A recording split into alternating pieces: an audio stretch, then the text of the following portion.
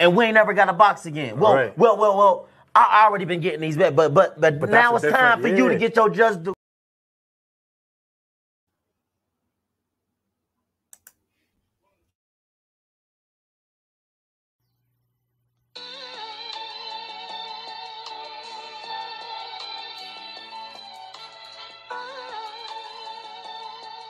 Yeah, you know the deal.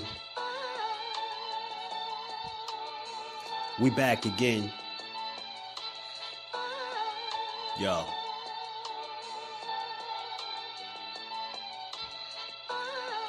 A round of applause for Jersey's finest. A lot of content creators not worthy, but they minus. They get offended and start singing like the whiners. Talking like they tough, but it's only screaming and whining. My homie JusDu was the cat you don't come to. Your squad get run through. By the time you come to, you duck food. You suckers talk tough on the internet, revealing all your threats. Now we got you trapped in the net. JusDu be on this grind, y'all better hustle up. You deadlifted 90 pounds, we doing muscle ups. There's really no comparison. His voice sound like a derringer. Throwing a towel is just embarrassing. My dog Just very philosophical and psychological, and he mixed it all with good boxing news. These YouTubers feel like Bishop, I guess they got the juice, but it's lonely at the top to Just to feel like child abuse. Be respectful, he don't want to talk wild and loose. If you can't relate, you get dismissed like a mild dispute. These weird cats will tell lies that then they hide the truth. Why beyond views? You lose your life when you collide with dude. It's JusDueBoxing. All you cowards quit jocking. Kirk is official with no other options. Yeah, yeah.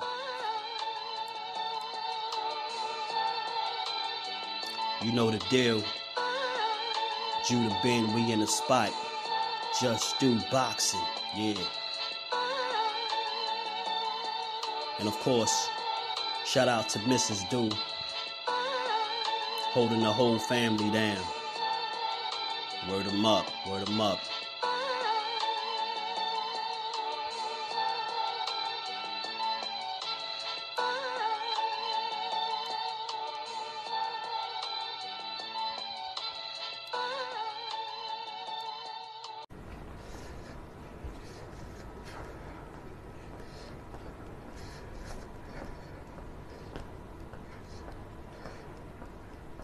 Don't provoke me to anger, or else you'll be in danger.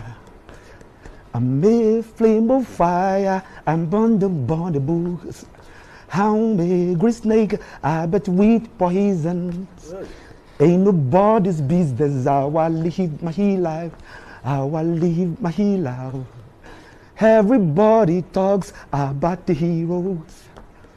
Who cares about falling heroes? I'm the transmitter, you're the receiver. Excuse me. I'm the... What song is that? It's a composition I made. It's a composition I made. Salute to everybody in the building. Y'all know how I do. Start the stream off with just a little bit of humor. But salute to my boy Judah Ben for the dope intro as always, man. Good Tuesday to the family, man. Y'all smash the like button on the way in. Punch it one time for your boy. We back again. Good Tuesday to the family, man. We back with another boxing conversation, man. We got some things to talk about. Let me say what's up to the people. Miss Joanne. Miss Joanne, salute to the queen. How you feeling today? Appreciate you stopping through. I be who I be. Salute family. How you feeling, man? Yeah, Bob been in the gym, y'all. He been hitting it. He been pumping iron, man. Kurt, my bro, appreciate you stopping through. How you feeling, man? Back again on the grind, man. Big B-Lo, what's good with it, family? How you feeling, bro? Appreciate you stopping through. You say you hope Teal and Taylor whoop Teal and Bud ass so we can get a 147 undisputed fight. You know what I'm saying?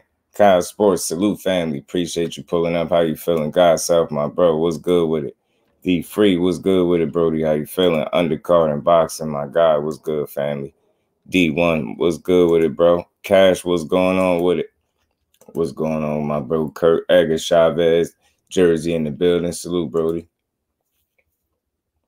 Orlando Finney, what's happening with it, bro? How you feeling, bro? Salute to you. Zoom, my brody, what's happening with it, bro? How you feeling?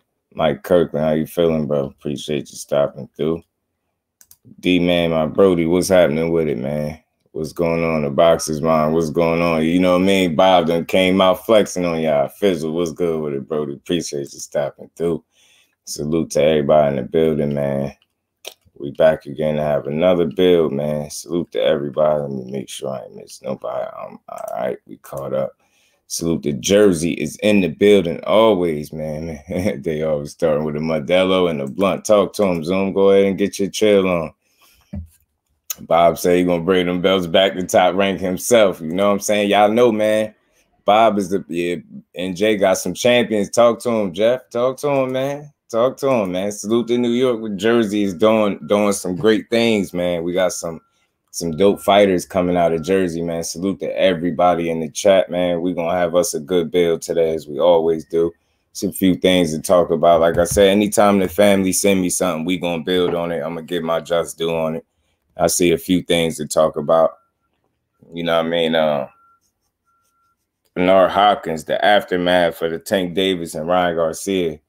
You know, I had played yesterday for y'all with what Oscar De La Hoya had to say.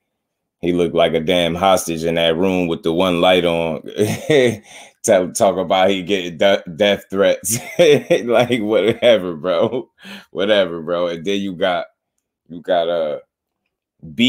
I ain't get into what BENARD had to say. He had a little statement. He finally responded to why he wasn't there. Nobody's trying to hear the excuses, bro. Y'all left that man hanging at the altar in his biggest fight. Nobody's trying to hear y'all was getting death threats. Word got back. Yeah, word got back. Y'all thought word wasn't going to get back. Word got back that you and Oscar been beefing, bro. That's why y'all ain't show up. Y'all not even on the same accord. Y'all probably beefing because y'all sat up there and lied to everybody about that boy being able to beat Tank. That's what's happening. Y'all ain't want to eat crow. Y'all try to take the back door out. You get what I'm saying? Salute to Fizzle, man. Appreciate you, Brody. 817, what's happening with it, fam? How you feeling, bro? We gonna get into it, man. Salute to everybody in the building. And then you got Josh Taylor. I believe that's the Last Stand podcast he was on, and he had some things to say about Teofimo. You know what I'm saying? He said he want to end this dude's career, and then he want to move up and fight Crawford. And I'm starting to feel like, you know, I'm calling Bob Arum the puppet master, y'all, because I'm feeling like this was part of his plan all along, man. In a weird way, like you just think this could have been part of the plan anyway. You get what I'm saying? Either way, the belt stay on his side of things, right? I think this was part of the plan. Bob Arum is undeniably the puppet master, man. And again, he maybe never had no intent to help try to make an undisputed fight with Bud and EJ. But I bet you he'd be willing to make Josh Taylor and Bud Crawford. I bet you he'd be willing to make that. I guarantee you he'd be willing to make that fight. Because he know what time it is. He know what EJ, them belts leaving. Them belts staying over there on the PBC side. He feel like he could do something with Josh Taylor, man. He could do something with Josh Taylor, but I think it's going to backfire.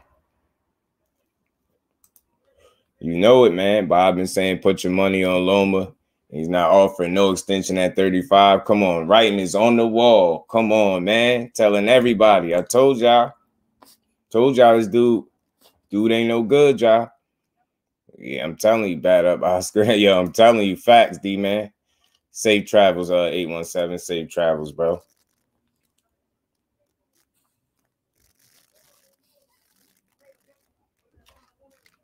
He's showing about to be on the Last Stand podcast. Oh, yeah. Speaking of Keyshawn, he just did a live a little while ago. I don't know why he ain't save it. He's saying he is the new generation of boxing too, man. Yes, sir. Like, share, comment, subscribe, talk to your boy. What y'all got? How y'all feeling about this? We're gonna get into this, man. We're gonna get into it. We got the quote. She did a live as well. She doubled down again. She did a live today as well. I was doing my little homework, being on the Instagram lives, and I caught the quote. She doubled down. She says she guaranteeing, she promising a KO over HANNA Gabriels. Says she been talking too much. She says she gonna shut her mouth. She says she can't fight like that. She not that good. She said you knocked her down the first time and you living off a knockdown. She got up and beat you up every round. You know what I mean? The GOAT was on fire. She was talking her talk. and I love it. Yeah, yo, listen, 817, he was back. He was in rare form. He was talking his talk, man. I wish he would have saved it live so I could have played it for y'all, man. I was hoping he was gonna save it live, but I don't think he ain't saved it. He was talking spicy, man. Keyshawn said he gonna start being a promoter, man. Man, I can't remember everything he was saying, but he was talking that talk, man. He was talking that slick talk for everybody. You know what I'm saying? We got OSHAQUIE Foster, you know what I mean? He said he ready for CORDINA. We gonna build on a few things, man. We got a few things to build about. You got CHARLO, and I know y'all seen that clip from a while ago, so I'm discussing it now. I know y'all seen CHARLO saying he talked to Demetrius Andrade on the phone for like an hour, and they talked about making a fight. And again, y'all, that's how I think fights are gonna get made. The fights are gonna get made when both fighters on the same accord, man, and they ain't both on social media jockeying for position. Fights are never gonna get made that way. I'm telling you right now, that's the start of something real. That's how fights get made. What CHARLO and Andre did is something they should have did years ago, but better late than never, y'all. Better late than never, because as it stands, they still undefeated and they both were champions. You get what I'm saying? CHARLO's still a champion at 160, but you know what I'm saying? That fight make all the sense in the world, and I think that's how it gets made. Them getting on the phone with each other, putting them petty differences to the side, and making some real, you know, having a real conversation and making some shit really happen instead of talking about it. Again, jockeying for position, talking crazy on social media ain't gonna get no fights made. It ain't gonna get no fights made. And could y'all believe it, man?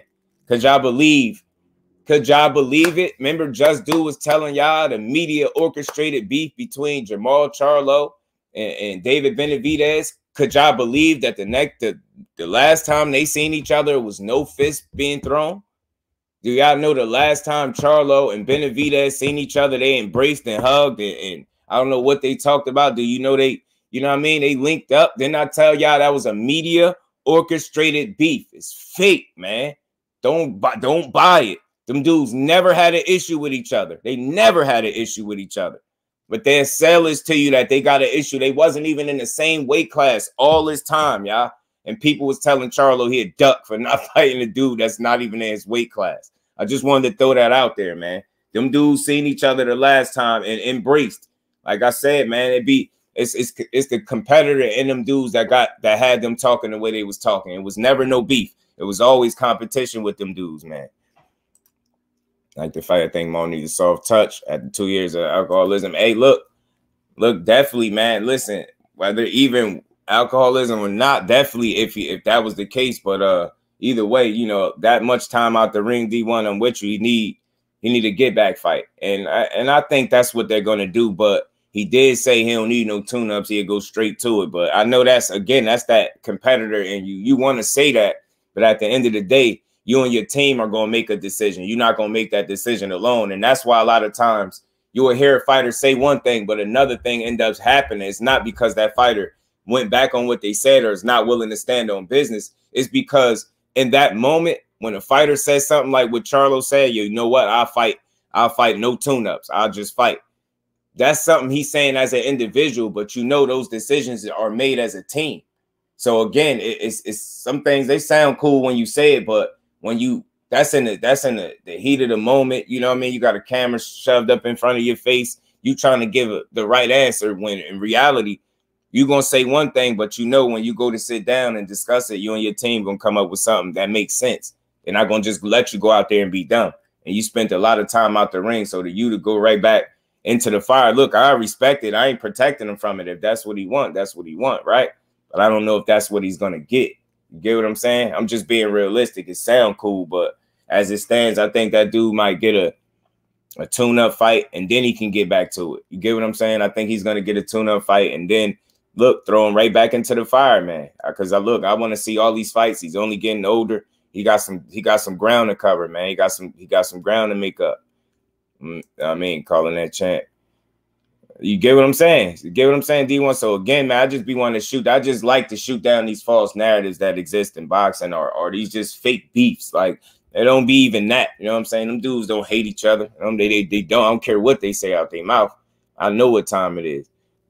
David Morrell in September. Yeah, man, look, he's claiming that they signed, they got contracts signed for, I think he said Andrade, Morel, and Charlo already. This is what they saying, man. Say they want no tune-up. He did say that. He did say it, Ghost. I know, I'm aware. I'm hit. I'm hit. Yeah, you know what I mean? And it might not be smart. 2 years out the ring is real. Camp for a while. Shape. Salute to Miss Joette. How you feeling, Queen? Appreciate you stopping through.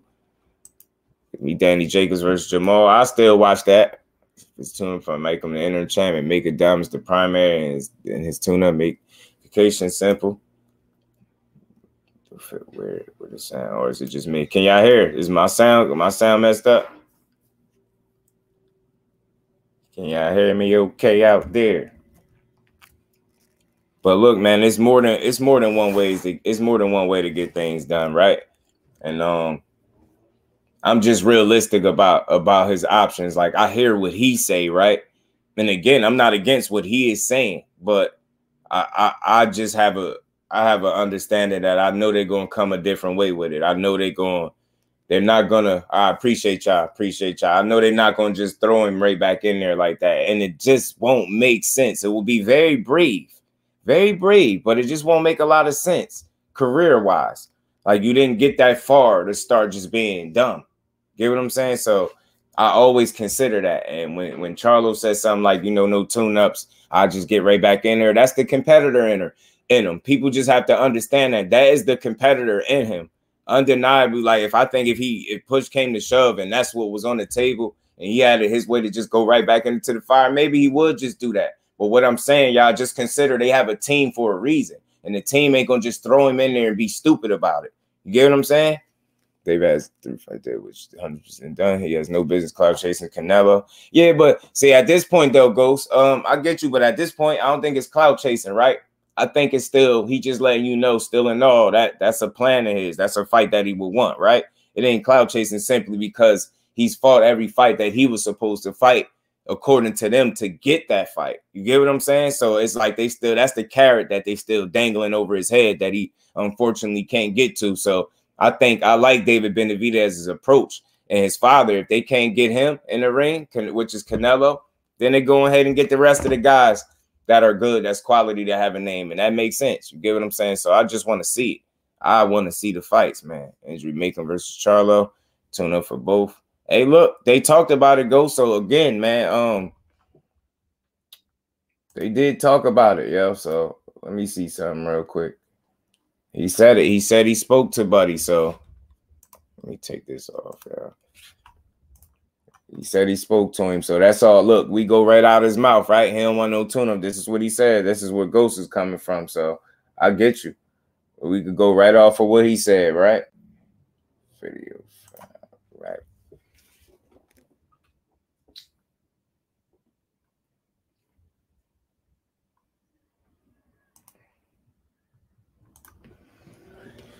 This is what he want. I ain't protecting him from it again, but I'm just more realistic about it. And again, sometimes people are not. They hear this fighter say one thing and they expect that he just get thrown right in there. But in reality, if you just know any better, that's not what's going to happen. You know what I'm saying? That's not the likelihood of what's going to happen. Oh, shit. My bad, y'all. Not that. I didn't mean to put that one up. That was Ryan Garcia and Tank Mom embracing. I thought that was dope for the sport. That was dope to see too, though.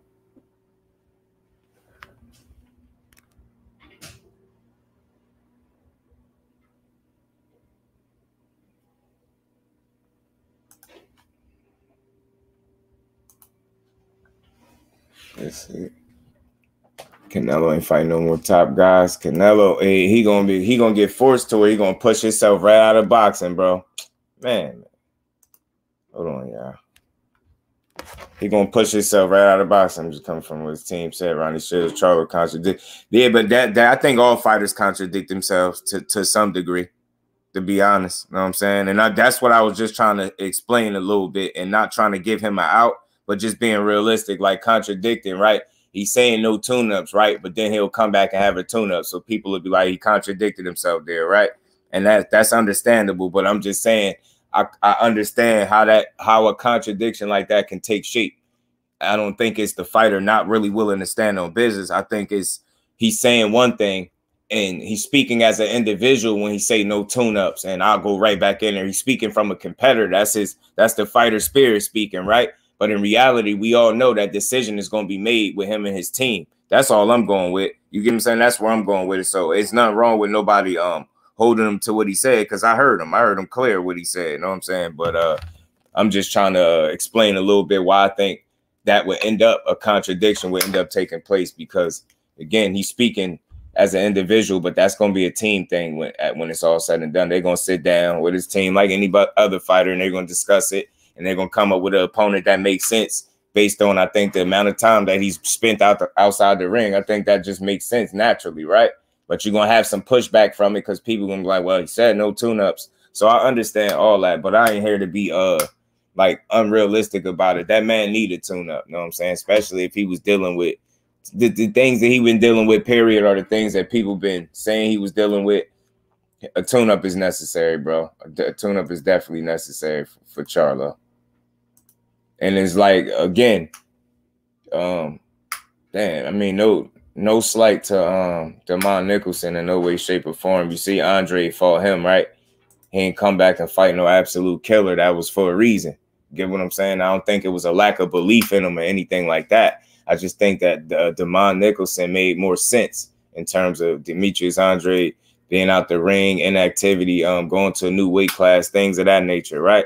You know what I mean? Being an in-house fight, an easy fight to make. So it's the reasons why that took place. But this is Charlo right here, y'all. So it's like the man called Demetrius. Yeah, we're going to talk about this. Said they ain't talk yet. He would call Demetrius back. See the issue. We see you in a fight like this. This is the part like maybe we get Demetrius Andrade. He called me the other day. I already called him back. But he called me the other day. We talked for like an hour about, you know, just trying to get this shit done. I like that fight. Yeah. You like it? Yeah. So y'all heard it first. What happened? You need a fight to knock off the Right. You need a I'll go straight into it. Now, I just played that real quick for a reason. And I get that, right? Because I'm aware of what he said. He goes straight into it. But we all know, it just don't go like that, right? And again, that's when these fighters he won't be the first one to contradict himself. Again, it's deeper than that, right? Because we know right here in this moment, he's speaking as a fighter, the competitor spirit. Yeah, I fight him. Yeah, no tune-ups. He's saying all the stuff you would think you would want a fighter to say. But in reality, what I'm saying is, that's a single man's train of thought right there. That's the fighter's train of thought. When he go and sit down with his team, I'm pretty sure they're not going to share that same train of thought. You know what? No tune-ups. Go straight into it. I'm pretty sure they're not going to share that train of thought. So what's going to end up happening is he's going to listen to what his team is saying, and his team is probably going to inform him or you know what I mean, tell him basically what it is. You need to tune up. You need to get your feet back wet first, man. Don't play with it, man. Maybe after one fight, then you ready, but at least give yourself that. See how you look, and then go straight forward. I don't see what the issue is with that, unless you just in a rush to hopefully see him lose. Only way I can see a person really having an issue with him taking a soft touch, as they put it, or a tune-up fight, however you want to phrase it, after almost pretty much 2 years, is if you're in a rush to see him lose. You get what I'm saying? Or, let me try to be fair. Or if you just gonna hold him to what he said right here, right in this instant. Get what I'm saying? Either way, nobody's wrong. If you understand that realistically the man need to tune up after 2 years out the ring, then cool. Let him get that. But if you like, nah, you know what? He said this, I'm on his ass, then ride with it. It's no wrong approach here. But I'm just saying, I'm being more realistic, I think, when I say he's speaking like a fighter. You know what I'm saying? He's speaking like a fighter, and he's saying the things you think a fighter would say. You get what I'm saying? Or supposed to say. You get what I'm saying? It's like bravado. But we all know, you know what I mean? That only gets you so far. So Charlo ain't get to where he was at being dumb, is what I'm saying. You know what I'm saying? So, and he got Ronnie Shileds. Ronnie Shileds ain't going to allow him to make a move, I think, that's dumb, and that's just not going to be smart for him. You get what I'm saying? For when he came back due to weight, it had nothing to do with the time off. Man, look, that's your opinion. To me, it definitely has something to do with the time off. It definitely has something to do with the time off. And then one could argue even opponents before then wasn't exactly no killers either. So it's like I don't want to have the wrong conversation here. At the end of the day, to me, In my opinion, Demetrius Andrade fought who he fought because it was a combination of things. Maybe that wasn't the only reason, but it was one of them. Ain't nobody gonna convince me that the reason his layoff had nothing to do with his opponent. I'm just not gonna believe that. That logically don't make sense to me. This is why he ain't go get an exact killer. You know what I mean? Or we gonna see what he get from here. I mean, so Johnny Q, my bro, what's good with it? Do what they want. That's true. He did. And again, man, I'm not defending nobody else what nobody else had an issue with. Just Do had a channel for a little over a year. So a lot of these fights that we speak on, I ain't have an opinion on it publicly. So I'm not about to defend other people's talking points, and we ain't doing that today. Hell no. I think want to see them to lose 2 years out the ring if they mad about a tune-up. Right. That's all I'm saying, Mike. And it is, again, I don't have all the answers. I'm never going to talk like I do. But I just always speak from a place of logic and reason, right? Realistically, I just don't see it. It sound cool, good, throw him in the fire. But realistically, what's going to end up happening? He's going to end up with a tune-up. And then people going to be mad at that. Well, let him be mad. All I'm saying is he wouldn't be the only guy fighting a tune-up off a layoff. Regardless of how it played out, regardless of the reason, the end of the day, he wouldn't be the only guy that fought a tune-up on a layoff, and he need one, unless people just in a rush to see him lose. That's all the only thing I can see. Grease with Fire was good with it. Said the only time I seen Charlo grease to anyone was his father. I agree with you, but I know what Ronnie said too, right? And again, it's no wrong answer. For me, I'm just going off of what I think logically is going to take place. Now, I could be wrong, but I don't think I'm too far off the mark for thinking that realistically, this dude gonna end up with a tune-up regardless of what he's saying right now.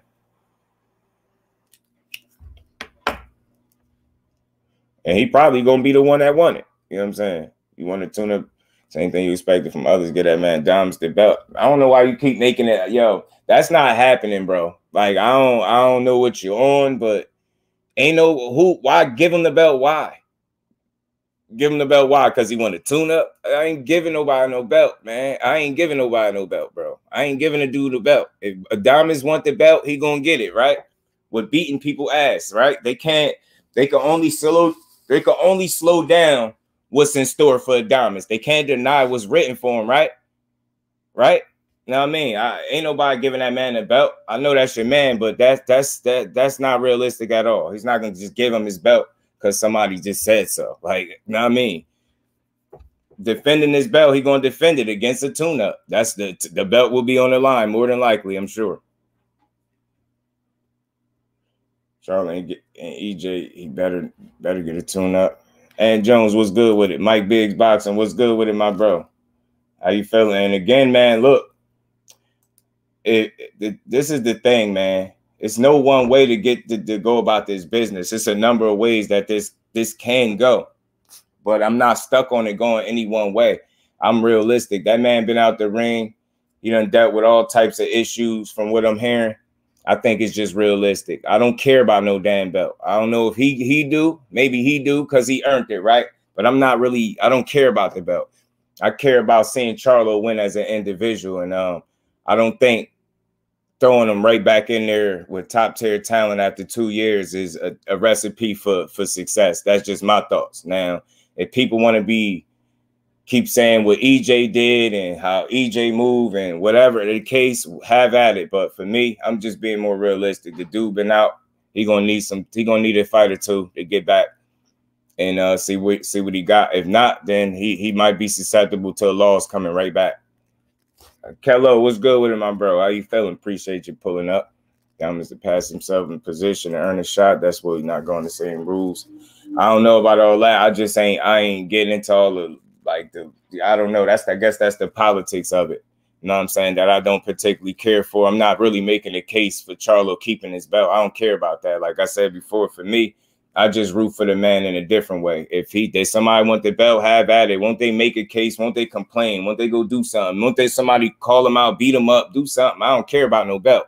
Again, when it pertains to Charlo, for me, I just got a different outlook on it, man. I know the dude done dealt with some things, and he need to go get himself right. And if he has gotten himself right, then he should be back in June, like he said.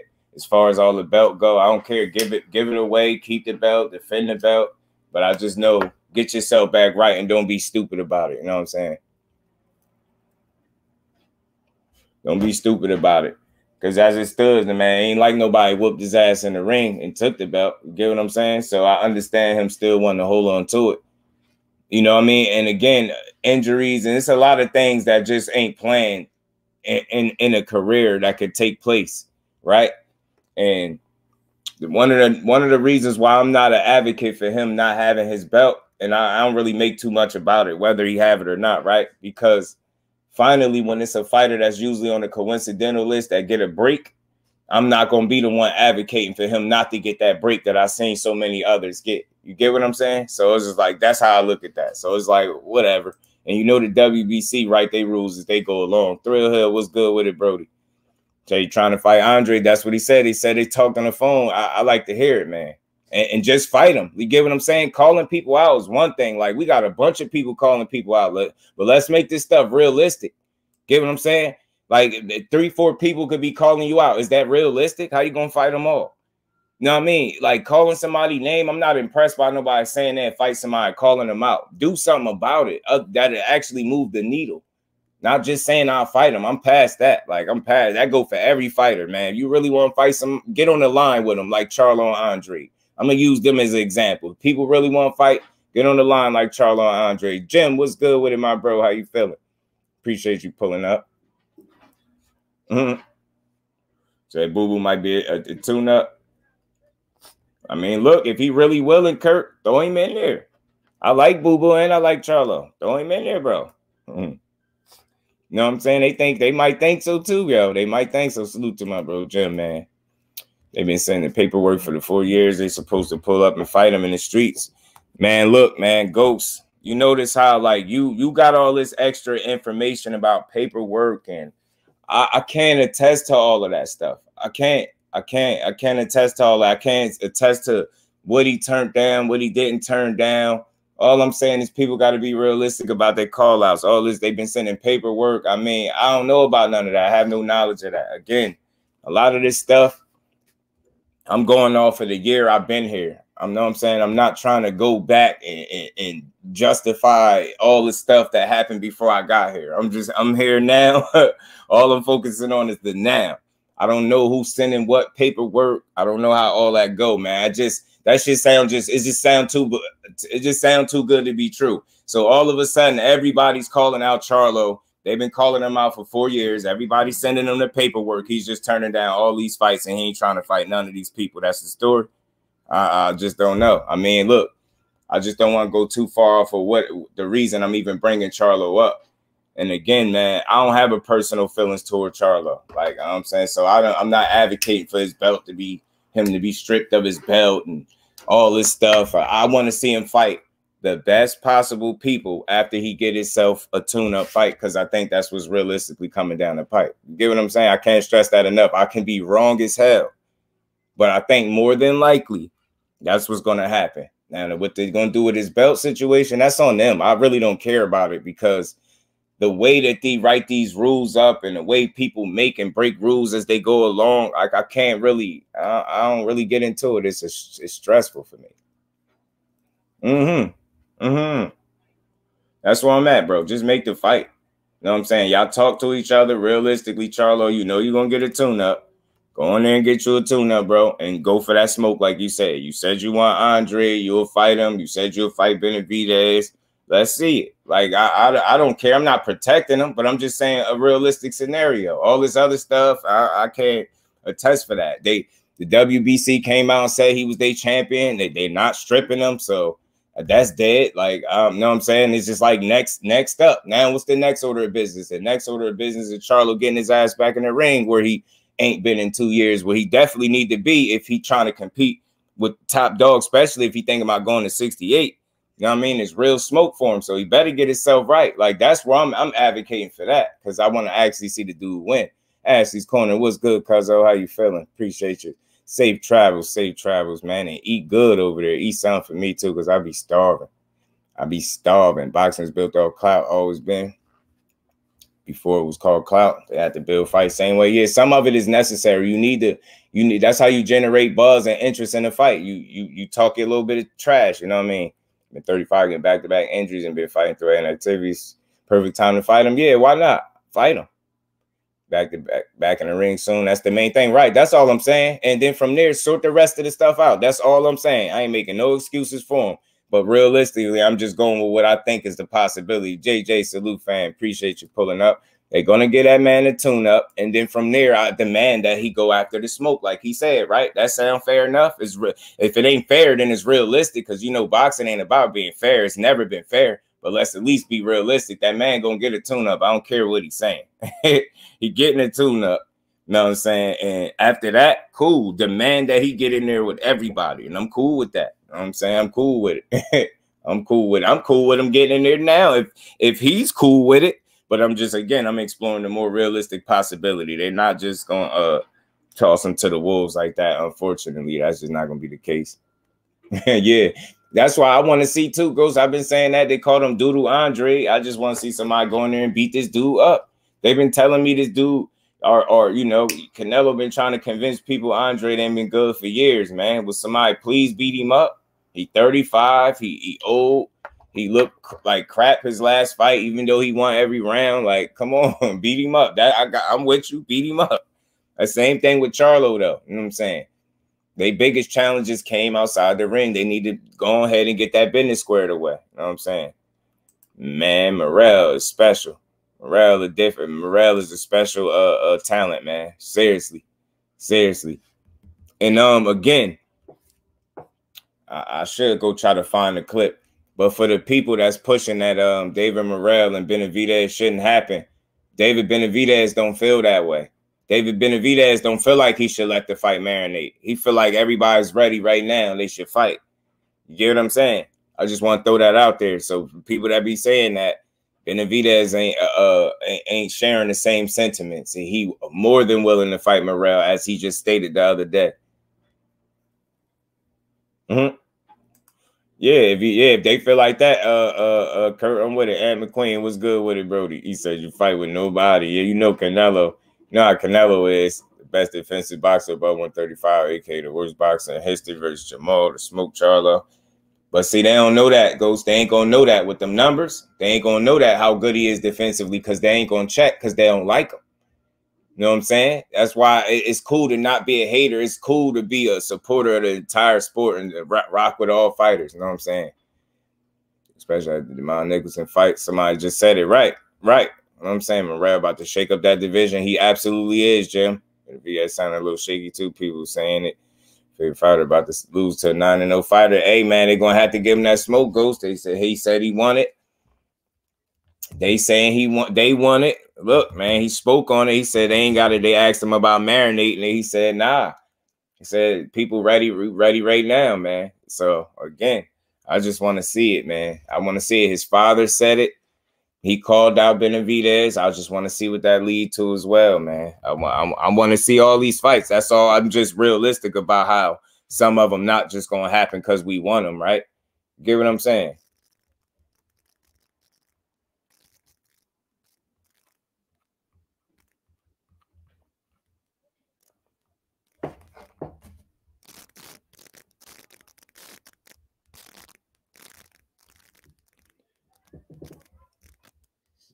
Benavidez is the only one at 68 with a chance against Morrell, Duck, including Canelo. Yeah, man, listen.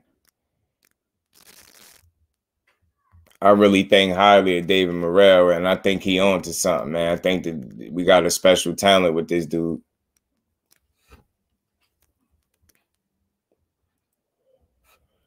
Nine fights are doodle-ish. Yeah, man.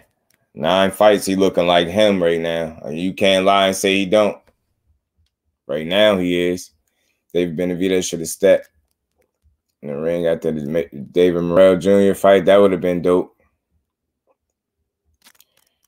Yeah, they not paying attention, Ghost. They just clearly hating. I don't understand. Morrell is an easy dude to like, yeah. An easy dude to root for. He easy dude to root for. He want the smoke. He getting there. He's an improved fighter. He improved each time out. He looked devastated. His punches look like they got real weight behind him. He's mean and nasty in there.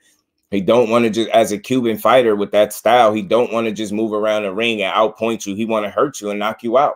That's impressive, yo. He's 9-0 and he beating people ass, and it's not even close. It's not even close. It's not too much to hate on when it comes to no David Morrell, unless you just being weird, bro. The greatest Rocky Marciano. What's good? What he said, Josh Taylor's gonna beat that boy up. We're gonna get into that too, man. Josh Taylor jumped on the Last Stand podcast and he talked about that. So we gonna play that that build from them too. Morrell is ready. Absolutely. You get what I'm saying, Kurt? He is ready. Go look at his resume, bro. Better yet, just look at what he's doing to these people in the ring. It's not just the level of opposition, it's how he's beating these dudes. It's not even close. He beat the hell out of Falco Saturday. Man, he trashed this dude, bro. He got the energy right, man. He got a crazy highlight reel knockout, face first. You know what I'm saying? Thrill Hill was good. What he said, how can Billy be flying under the radar? You know, he imaginarily flying under the radar. They know he there. They know he there. They just know it's a problem. That's a young animal, man. People ain't going to fight him unless they have to. That's the problem he going to run into. People not going to fight him unless they have to. That's the way I see that, at least for right now, with Billy. Yeah, he beat him easy, didn't he, Jim? Pounded on that kid, man. He pounded on Falco. He made him look like nothing. He just walked right through him, bro. Boo Boo versus Morrell. Look, I take all these tough fight for these guys. I'm telling you, Morrell's a tough out for dudes, man.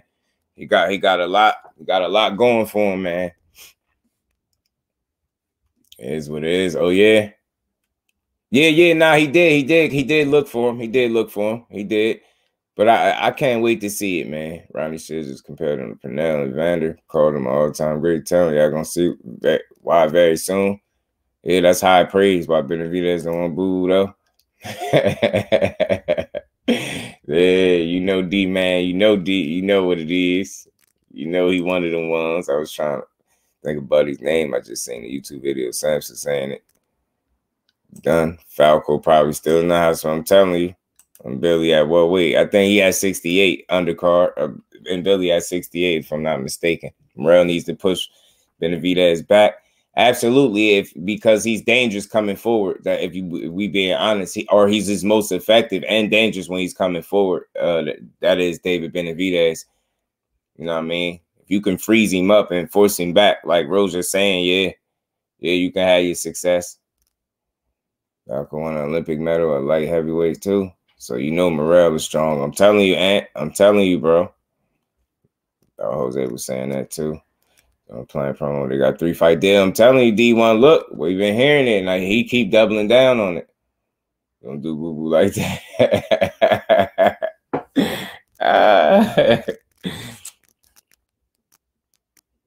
Boo-boo would have had Boo-boo know how to handle itself in there, though. I know what y'all saying, but Boo-boo know how to handle itself. I won't be necessarily scared for him in there. That'd be a tough fight, though, because Morrell, I'm telling you, he's a mean Cuban-style fighter, man. He is the new age of Cuban-style fighting, man. David Morrell comes in there to hurt you. He don't want to dance around for 12 rounds. He don't want to outpoint you. He don't want to go into the scorecards. He don't play with his food. People be thinking, nah, he don't play. Man, yo, he smashed Falco. They could have stopped that fight a little bit earlier if they wanted to, yeah. They really could have. Yo, he was beating that boy ass, man. Quick. That took shape fast, man. He ain't waste no time pounding on that kid. He ain't waste no time. And that's what I'm saying. We can't keep saying people are fighting nobody. It's time to at least say that the guys that are winning and beating these so-called nobodies are some special talents, because Morrell is one of them. I'm telling you right now, he one of them. That's why you got people like Benavidez, Jose Benavidez Sr. mentioning his name. This is why he mentioning him at 8-0. They've been mentioning for a while. They know what time it is, bro. That dude really could fight. I'm telling you, he one of them ones. Yo, I'm telling you, facts, D1. Facts. Morrell gonna sleep with a counter. Yo, Ghost, man. He got some sneaky power, and they can't tell me he don't, yo. They can't lie and say he don't. It's a Ronnie Shileds effect. Honestly, I like Ronnie Shileds. People been giving him some slack lately. Slack, both. Maybe 3 rounds before he drops and break the body down. The 4th, stop him in the 5th. I swear, Ghost, I want to see that fight ASAP, bro. ASAP. ASAP. Salute to my bro Mike Kirkland putting that color in the chat. Much love and appreciation, bro. You think Morrell versus Benavidez too soon? Business reasons, I think the PBC risking a start between them. I mean, possibly from that angle, from a business angle, right? If somebody is looking to protect their investment on either side, respectfully, right? I'm going to try to answer that the best way I could. For me, I think people on either side, it's a possibility that they can consider that and try to protect said investment and not be willing to make the fight. But at the same time, I do think it's a chance that people could be like, you know what? This is what the people want. You know what I mean? Maybe because, you know, so every now and then we do get something we want, right? So it's like from a business standpoint, maybe the powers that be could be looking at it like that. Maybe they want to protect one or the other from the other or let it marinate, so to speak.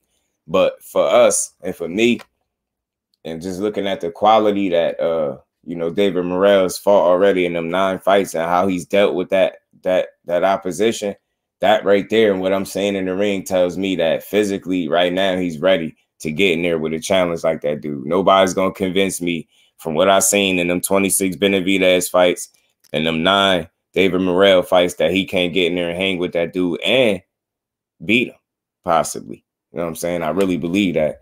You know what I'm saying? Salute to my bro Mike Kirkland. Much love and appreciation, bro.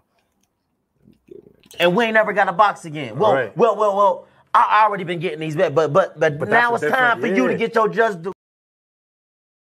Salute to Mike Kirkland. Much love and appreciation. The power of making fights with all the top names. Both of them guys want to get paid and their filing just doesn't justify it. Right. That's a factor too, D1. You're right on with that, yo. You're going to sit back and sleep him with a counter. Or he was sleeping with a left on the exchange. Morrell's way faster than Benavidez, yo. And the thing is, go see, dude ain't just fast. He quick, too. You got, like, quick twitch muscles. Like, he's fast. Like, you see how Tank is? Not to switch this to the Davis Garcia show, but didn't I tell people Tank was a complete athlete and that alone was going to give Ryan Garcia trouble? Man, people don't be listening. I'm one thing I can assure y'all up here, for everybody in the building, y'all punch that like button, is I don't sit up here like I got all the answers, but I promise you, the stuff that I do speak on, I don't be just sitting up here talking. Didn't I tell people Tank being a complete athlete would give Ryan Garcia issues? He's a complete athlete, not just fast from the waist up with fast hands. Not just that. He fast, period. He fast and he quick. He in and out. Do you see his feints? Do you see how Ryan Garcia started biting to every feint? Do you see how fast Tank really, he like a cat? Good luck, yo. Good luck.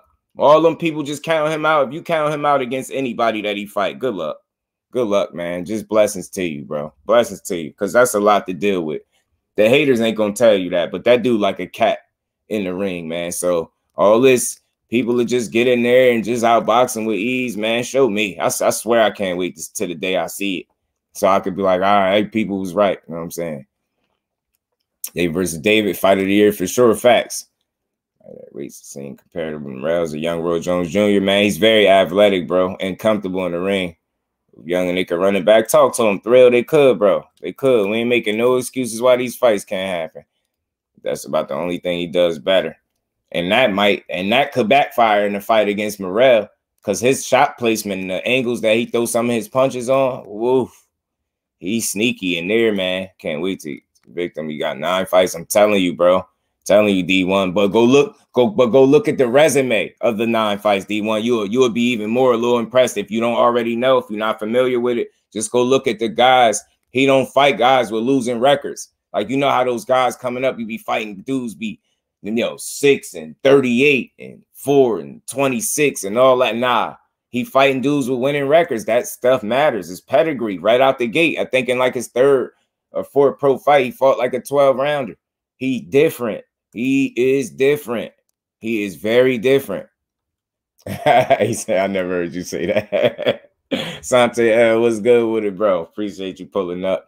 But yeah, I did tell people Ryan was clueless, and I told people Tank athleticism alone was going to be a problem. And again, I said he's probably going to be trying to press the fight. And Tank is going to do what Tank do. He going to make you, all right, you're going to come forward, but you can't box how I can box. Your feet can't match my feet. And I'm going to make you show it. I'm going to show this. I'm going to exploit it. And then look how the dynamic of the fight changed and Tank start going forward, yo. You can't, yo, whatever, man. You can't tell me you don't love just watching that, yo. It's just like he went from being elusive and hard to hit to being on the front foot to backing down his prey to cracking him with the body shot that ended the fight, man.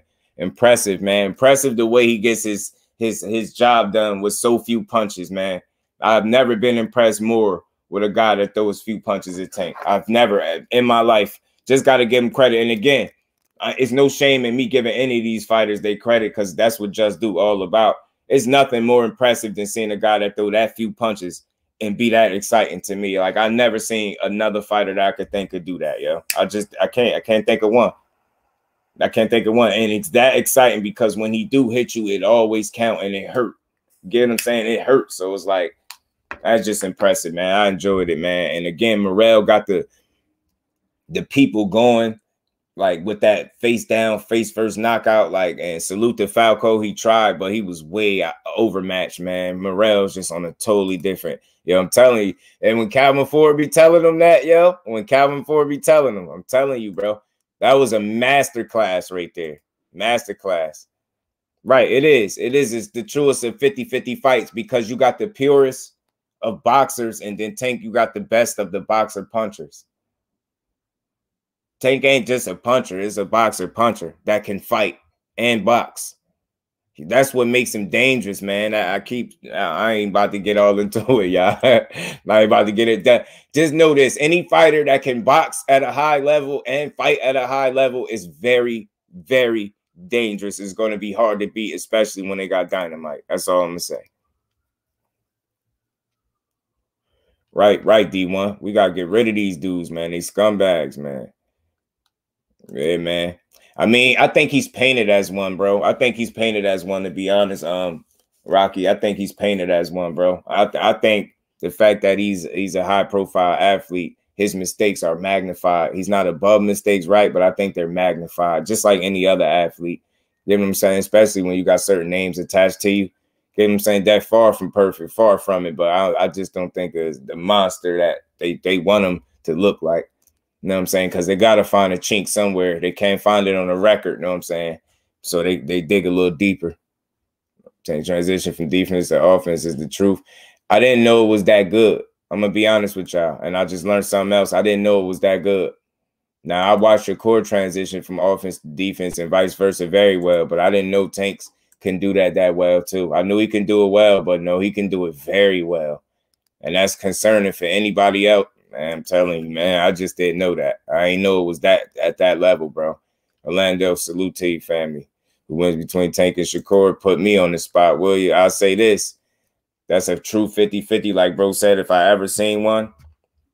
And just because I'm just doing, I like to be fair, and I ain't being biased because Shakur is my guy, right?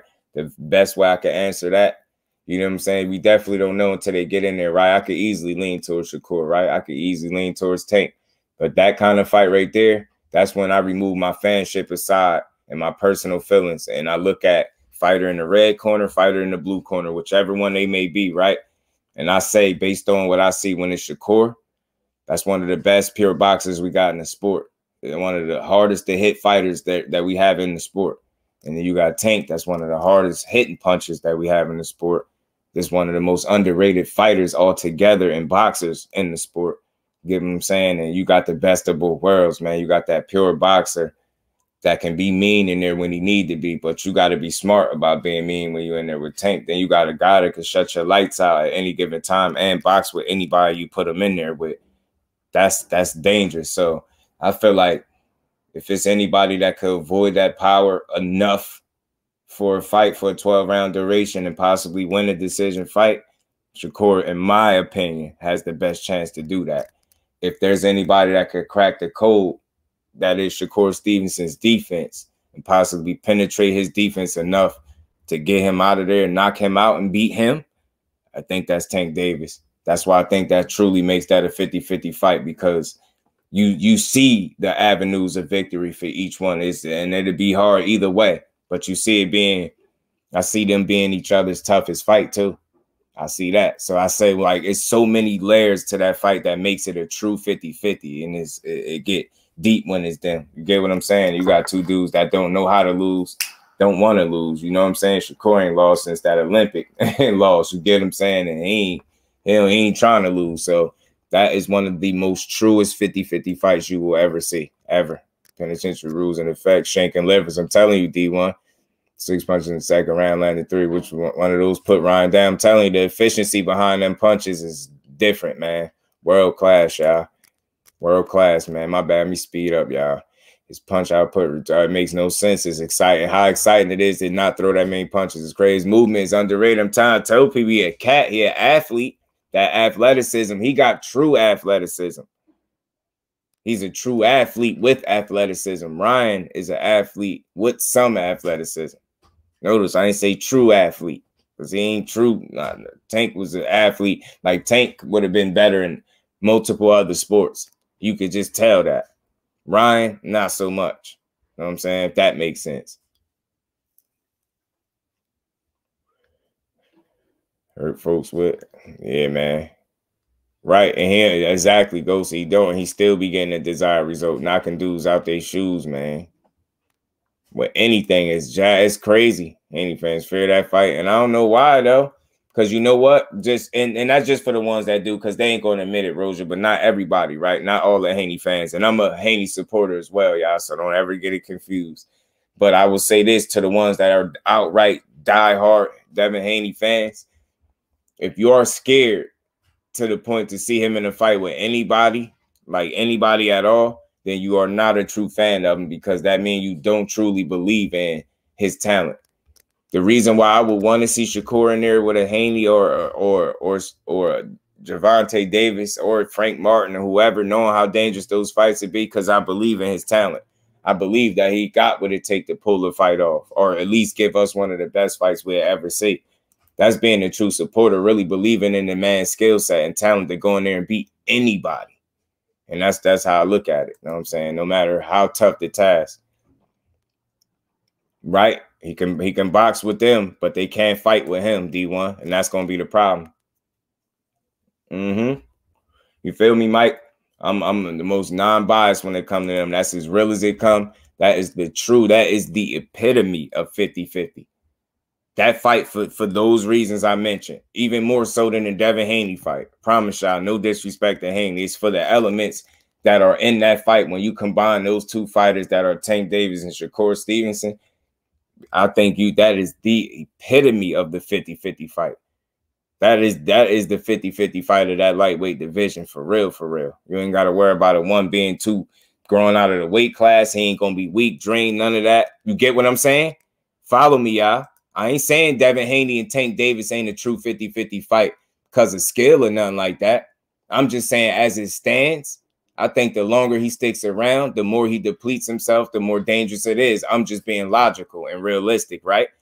So I think the longer he sticks around, and if he even thinking about fighting Tank Davis at 35, I think the risk factor is a lot higher the longer he stays there, right? But with Shakur Stevenson being that him outgrowing the weight class is not an issue, that allows that fight to be even more of a 50-50 because he won't be depleted. Tank will be at his best. Shakur will be at his best. Do you get what I'm saying? This is no slight to Devin Haney or his skill set. This is just me observing something and seeing what's real. If he's depleting himself, there's no way he's 100% of himself going into that ring, and it would be very dangerous to do that against Tank. Whereas in Shakur's case, he just got there. So he's better off to fight a guy that dangerous, knowing that he ain't physically depleted at the weight class. You know what I'm saying? Shakur like that, right? It's gonna make it hard for sure. Grind hard, Sports Nation. What's good, family? Santel, what's good with it? Flawless mentality. Salute to the OG, Dr. Mark. How you feeling today? What about Tank versus Frank Martin? Kurt, I love that fight too, but respectfully, y'all. No, people probably don't, listen, that's a good fight. It's a 50-50-ish type fight too, for sure. Frank Martin is the truth. He the goods. everything. Then it's the safe travels, D Free, on that road, man. He the man and then some, bro. But I gotta see more to feel like he'll beat Tank, if that's fair. Like, I know he has the tools, the skill set, the discipline, the coach, the training. He's in shape, all of those things. He got all the physical tools and everything, but I still want to see a bit more before I say he'll beat a Tank Davis. As it stands right now, they fighting tomorrow, I got Tank knocking him out. I got that being a very competitive fight, but I got Tank figuring it out, and I got Tank knocking him out. Respectfully, I just need to see more. I've seen Tank time and time and time and time and time again. That matters to me. Like, I've seen him prove it so many times over and over in different ways, all resulting in knockouts, but just different facets and different ways to get a guy out of there. And it's so impressive to me. It's just real shit. Frank Martin will be a tough task for anybody, and he has the tools to beat anybody on any given day with the right game plan and execution. Anybody. Like, I want to be very clear about that. Nobody is going to get in there with Frank Martin, in my honest opinion, and walk through him right now at 35, right?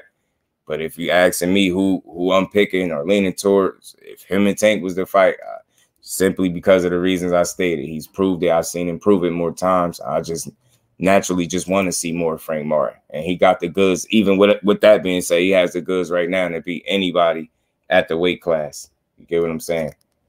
Cyree, salute, family. Appreciate you pulling up. No notification. I know how to. Did you get it? Salute to you, Brody. Salute to Dr. Mark. As far as competitive, I think Tank probably the biggest fight in boxing. Right. Me too. Right, Ash. And that's just me being fair to Dev, whether people know it or not. That's not me slighting his skill set.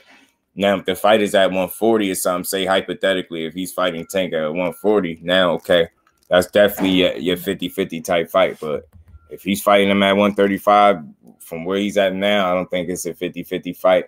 Or I think it's less of a 50-50 fight for that reason. Not much, but by much. But you get what I'm saying, out of respect for what I see. You know what I'm saying? So, right. Said they age 2-3 years difference. Haney 23, 2 fighters way more elite level experience. That matters. I'm telling you, it do. Having a harder fight because he's a boxer and he's long. Listen, potentially he could be the harder fight. Potentially he could be. He could be.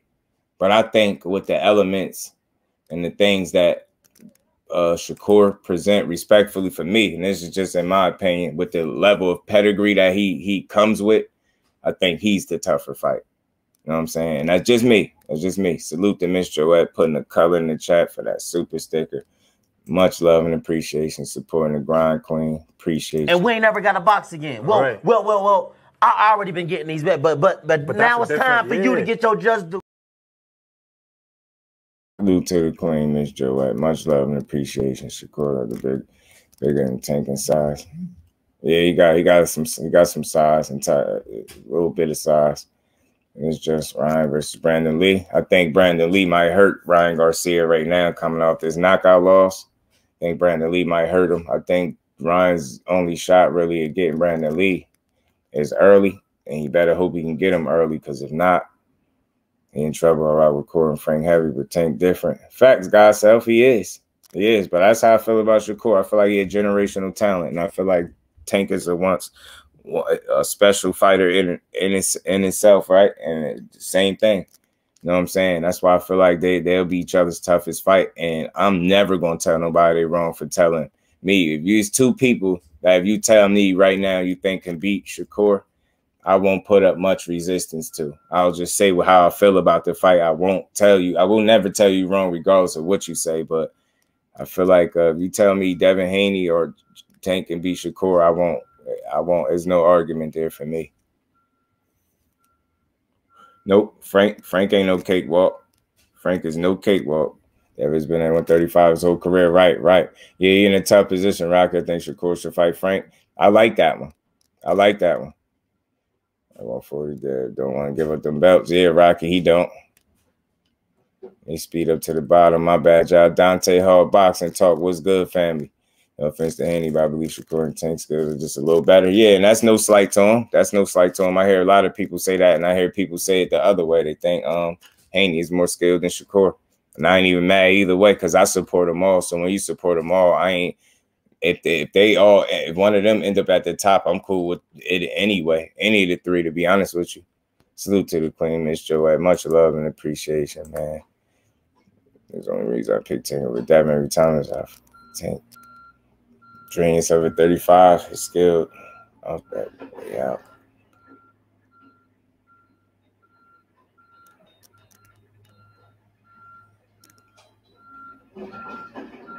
Yeah, right. It took me a second, D1. Yeah, his skill don't outweigh the him being drained, and that's where I'm going with it. It's not his skill, it's just him being drained, and that's not the right guy to go in there drained against. Those slick guy, we need to tank that fought Leo. I'm telling you, that's woof. Shakur will be much more difficult fight for Tank than Devin. I'm with you, Kurt. I'm with you. I got you, D1. Skills, Mr. New Orleans in the flesh. The power is real. Tank knocks out boxers. I've never been hit the cams before, i.e. Pedraza, Leo, Ryan. Talk to him. All facts. All facts. All facts. Well, Ryan don't become a UK fighter where a body shot always takes him out. That'd be crazy, right? That'd be crazy. Ryan should fight AB. Carlo, that's a good one. Fight AB, right? Hell with it, right? Twice I'm fighting now. I feel you. Me too right now. I got Tank over Frank, respectfully. Showed up since the Barrios fight. Stop Hector Ryan. Fundamentals. But you know what, Roja? A good point that you point out, but I think that's what's making him more dangerous. I think for that reason you just mentioned right there, it makes him more dangerous because now you know with him, he ain't lose the ability to seek and destroy, right? But you know, given the opponent and the different things that these opponents present, he's adjusted what he normally does. And I think that just makes him more dangerous. The fact that now he's stopping people fundamentally, this is from a guy that can't box. You know he still can seek and destroy when he got to. You know he can do it, right? But the fact that he's fundamentally breaking these dudes down strategically and getting it's something beautiful to watch, man, if you're not hating. That's a good fight. That's a good fight. Yeah, Bozy defend Ryan as being a quitter. Nah, I didn't hear it. Did he say they trying to just discredit Tank? I seen the headline. I didn't click the video. I didn't get to watch it.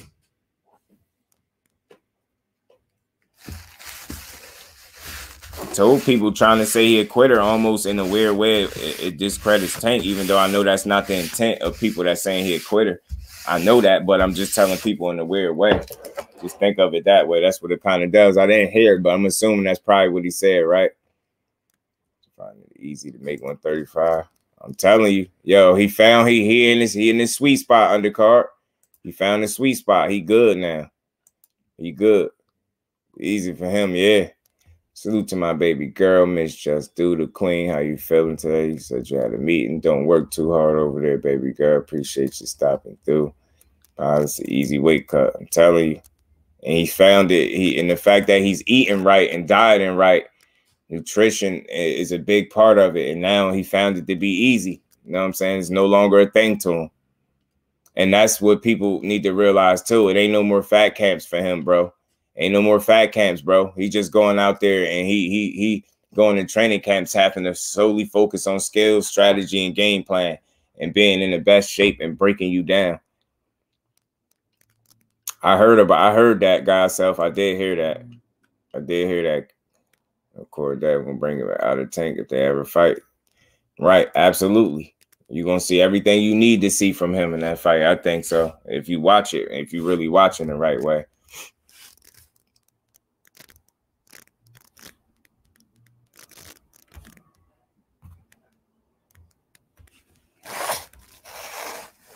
Maybe it's his own worst enemy. Yeah, I ain't got no explanation for what AB on right now. It's a bit wild. I don't know how he ain't showing up. Salute to everybody in the building. Y'all smash that like button. We gonna keep on cooking. What else I wanted to talk about to y'all, man? I definitely wanted to get into this Josh Taylor Last Stand podcast interview where he talked about retiring Teofimo. and fighting Bud Crawford, moving up and fighting Bud Crawford. And like I said, man, I look at Bob Arum as the puppet master, and I think that this could potentially been a plan of his all along. Get what I'm saying? Josh Taylor been holding out, going up to 47 for some time now, respectfully, since his Catterall fight. He was supposed to go on up after that. But the fact that he's still hanging around at 40 tells me that they got plans on potentially trying to make a Bud Crawford and Josh Taylor fight down the line. Now, like I said, Puppet Master Bob, I think is, you know what I mean? It always been part of the plan. Drico was good with it, fam. And he's going at it with Shakur at the moment. Fiery debate. Where the debate at? Spencer Bud got to fight, move out the way. All right, that's true, though. At this point, that's true. Dante, that's true, bro. That's true, bro. Salute to everybody in the building. Where at, Drico? Where they at? Where fiery debate, where at? Josh has nothing for Bud. Yeah, he ain't beating Bud, in my opinion. Taylor going to hurt Teofimo Lopez. That's my prediction. I think so, too. I'm going to play this interview from Josh Taylor. Salute to everybody in the building. Y'all punch that like button in the mouth one time as you roll in. Even if you're rolling on out, make sure you hit that like button one time. I think they probably the only ones that could bring the best out of Tank. They some of the only ones. The list of people ain't that long that's going to truly make him go in his bag. That's my honest opinion. Yeah, and if you don't get the fight, Rocky, yeah, just move up because you're playing with your career at this point too. Stalling your own career at this point.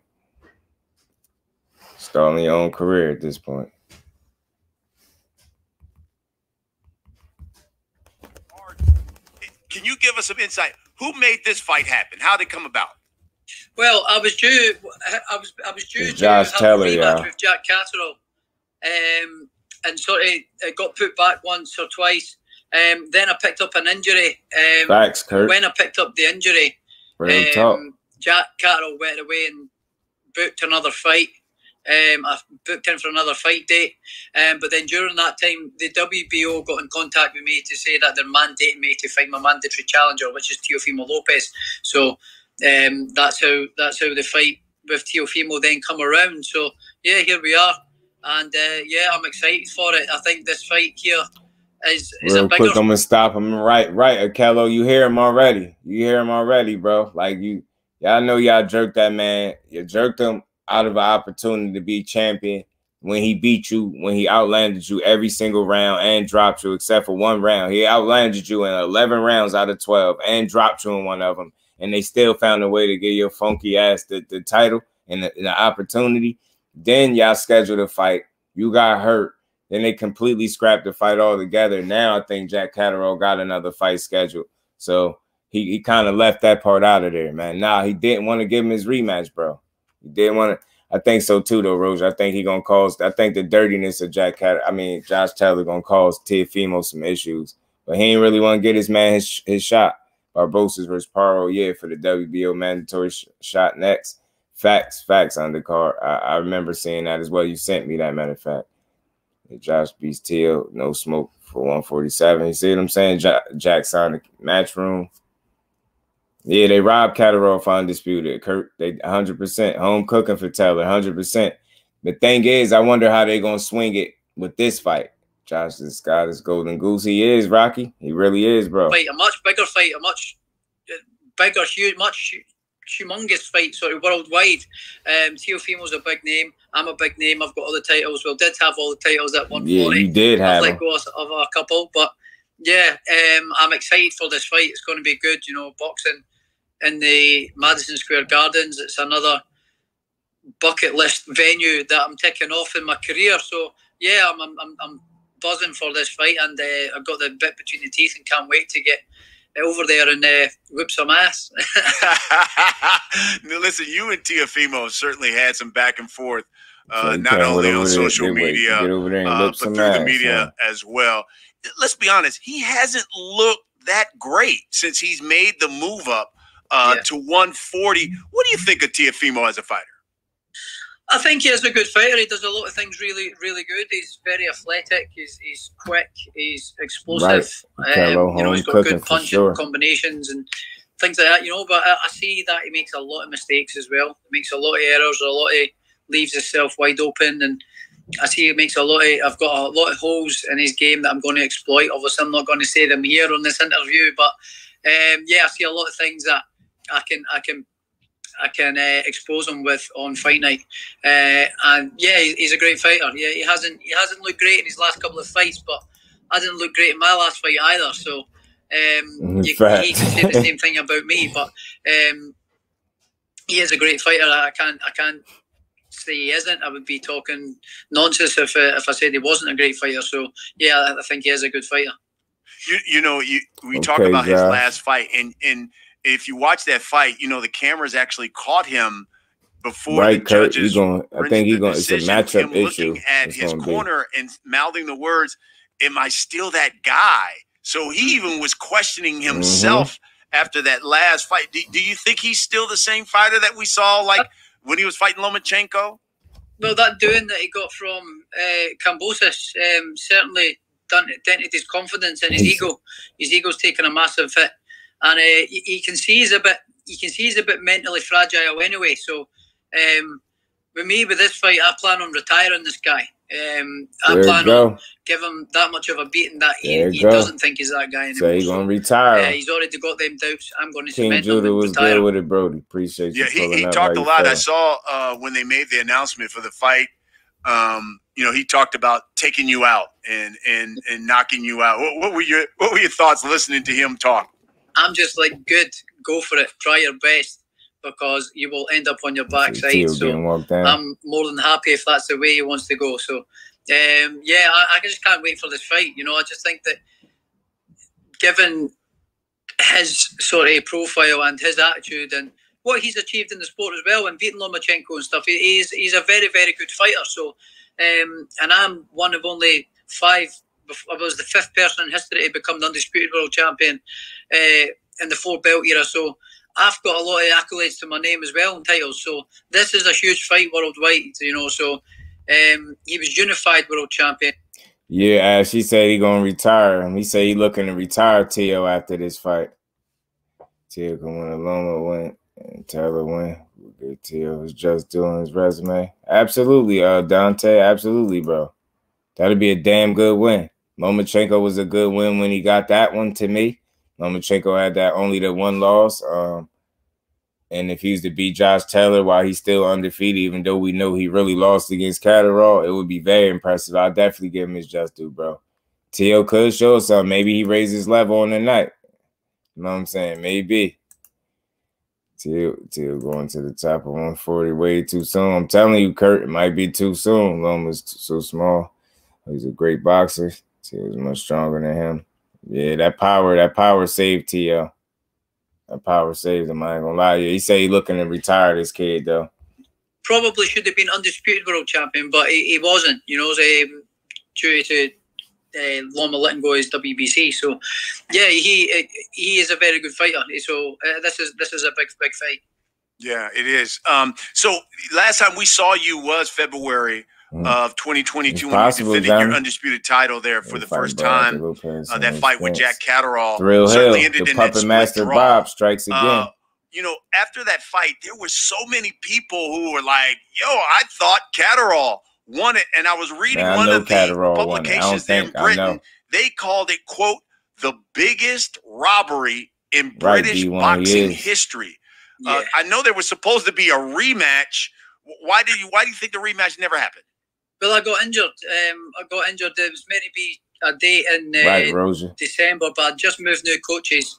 So I thought, right, I've just moved a new coach, so I'll put it back to after the new year in February, and it was meant to be in February. And then I picked up the injury. So that's what happened. When I picked up the injury, he went and then booked in another fight for April time. And then during that time, the WBO come in and then mandated me to fight Teo. So that's where we are now. How did you deal with all of the brushback after that fight? I'm okay with it. I've not really, in person, I've not had anything. I've not really had much at all. I've had a couple of people come up to me and say, yeah, I thought he maybe just nicked it. I've had nobody come up to me and say, oh, that was a robbery. You know, most of them people says it was a robbery were English people because it was England versus Scotland. So, and when you watch that fight, I ain't neither one of them. That commentary I speak so English, and you look like you lost, bro. You watch that fight without the commentary, it's a completely different fight. Let me pause it. The hell with the commentary. The hell with the commentary. The punch stats. You got outlanded in every round except for one and drop. What you talking about? The hell with the commentary. I don't never go off them to determine whether or not I feel like a fight was won. I watch the fight with the if I watch the fight with the commentary on, off, muted, not muted, up, loud, down, low, bro, you lost. What is he talking about? The hell with the commentary. The commentary, the hell with them. You was getting outboxed. Don't you dare try to blame the commentary. Blame that flat ass performance you came out there and had, bro. Just own up to it. You didn't have your best night in the office, bro. You gonna sit here and lie to the people like this, bro? We're talking about the commentary. Nah, don't try that. Don't try that. You know you grasping at straws when you start talking about the commentary. When do you ever complain about the commentary, bro? No. It ain't had nothing to do with the commentary. It had something to do with that flat ass performance, and Jack Catterall was on your ass the entire fight, bro. Outboxing him the entire fight. You outlanded Jack Catterall in the punch stats in 1 round out of 12 and got dropped in one of them. What is he talking about? How the hell did you win? How did you win doing what? I don't get it. Usually you'll be like, it's how the punch stats is you know, distributed through the no. And my eyes is telling me, my eyes, to hell with the punch stats. My eyes told me you got beat up. Your face at the end of the fight told me you got beat up. Yeah, I told you. Look at his face when he aced. Did you see his face? His face, he knew he lost. You took an L, bro. Jack Catterall beat you up.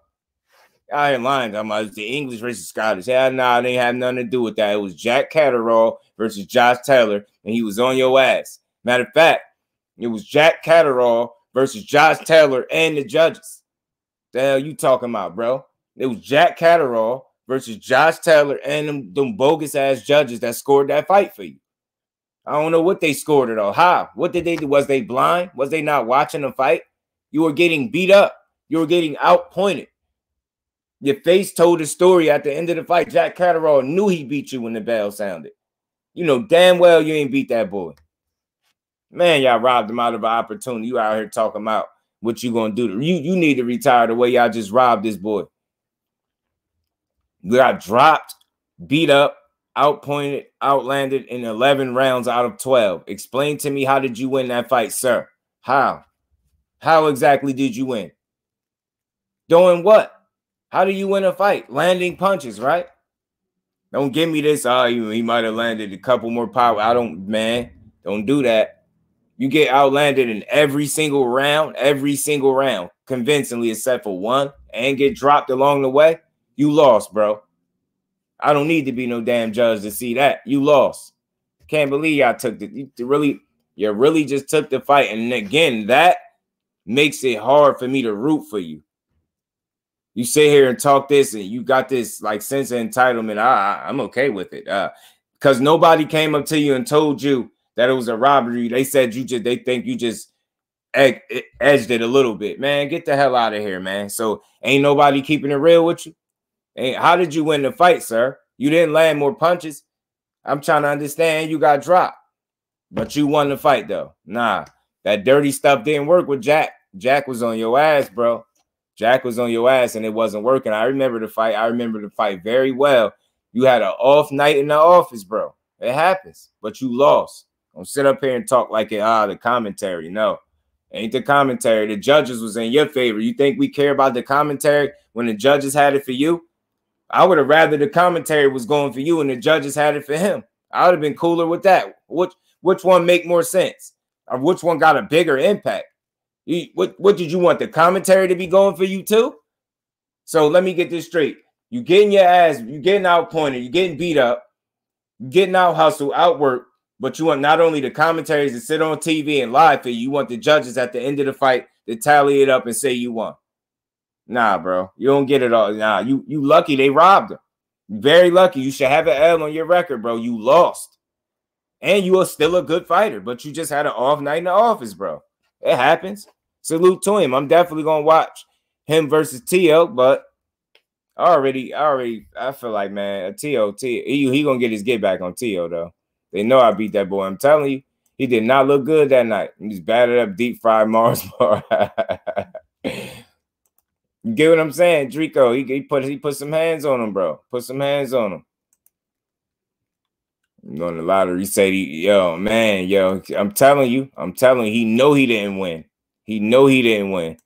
He know he didn't. Boy, he found his way out of there. Shelton was good with it. Shit is going to work against Tio. I think so too, bro. I said that. Tio different now. It ain't work against Jack. Jack had an answer for it, but I don't think Tio will. Facts. They both delusional. Tio is delusional in my honest opinion, in my humble opinion, because of what he thinks of himself. I don't think he's real enough with himself. Like, again, I believe you're supposed to be confident. You're supposed to think you can beat anybody, right? But he talked like he been proving it. He been like untouchable and been looking invincible, and that's not the case. So I don't think he really got a real grip on where he's at as a fighter, because on one end, he say things like, maybe I'm the only one to be able to beat Tank Davis, or, you know, it's the takeover. I'm showing these boys this and that. They got to catch up. And then on another end, he in the fight right after getting announced that he won, in the corner questioning if he still got it. This is the guy. So again, he don't have a real grip on where he's at in his boxing career, in my honest opinion. And he got his dad to thank for it, because he ain't doing him no favors by being in there, kissing his ass, patting him on his ass, telling him he the best thing that since sliced bread. And it's a lie, bro. He need a lot of work for he get his ass beat again. And let's see what kind of work he put in and what kind of performance he have against Josh Taylor June 10th, because I think he in for one. Me personally, I think he in for one. It's not a fight that he can't win with the right game plan and execution, right? Obviously, because he's not without the physical tools or skills to be able to beat him. But it's about putting it together all on a night, and him mentally questioning himself after the fight, then turning around trying to make it seem like you confident that you can beat anybody and you could go up against Godzilla. Like, get that. I'm not buying that. I'm not buying it. And I'm starting to believe that you don't even believe that, because had you believed that, why was you in the ring questioning if you still got it? Then you lied and said you only said that because you knew where the cameras was at. You tell me, what benefit would you have to be looking as serious as hell, looking lost? Like, do I still got it? Do I? You really needed that validation after they just lied and raised your hand. You still needed more validation from your team. That don't sound like a dude that can go in the ring with a Godzilla, or better yet, a Tank Davis, and beat him. Get what I'm saying? Let alone a Josh Taylor. You about to go in there with Josh. I know Josh ain't looked too hot in his last outing, but I truly think he slept on Catterall and had a bad night in the office and got beat up for it. I don't think he'll look that way against Teofimo Lopez. Now, I don't think Tio will not put up a fight. He will, because he ain't no sucker, right? He gonna go in there and fight, right? But I think he gonna be a little outgunned. I think Josh Taylor's size, experience, I think him being more mentally in check, I think is gonna be the deciding factor. I think once that fight get difficult, that's gonna be the beginning and the end, in my honest opinion, because whenever fights get rough for Teofimo, his father is not gonna have an answer. Like he's shown to not have no answers against Kambosos. He has zero answers, man. He didn't know if he wanted to tell his son to knock Kambosos out or take his time and fight him. He didn't know what he wanted to tell him. So he in trouble, man. He need a real corner. He needs some real work. I heard this dude was doing football drills in his last fight. It's only so long before that catch up to him, because he didn't look good against Sandor Martin, and people feel like he lost. You get what I'm saying? It ain't looking good for Tio, man. Josh wins the rematch, though.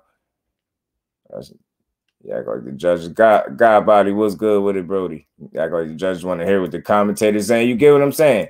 Prize fighter was good with the family. How you feeling? Appreciate you stopping through.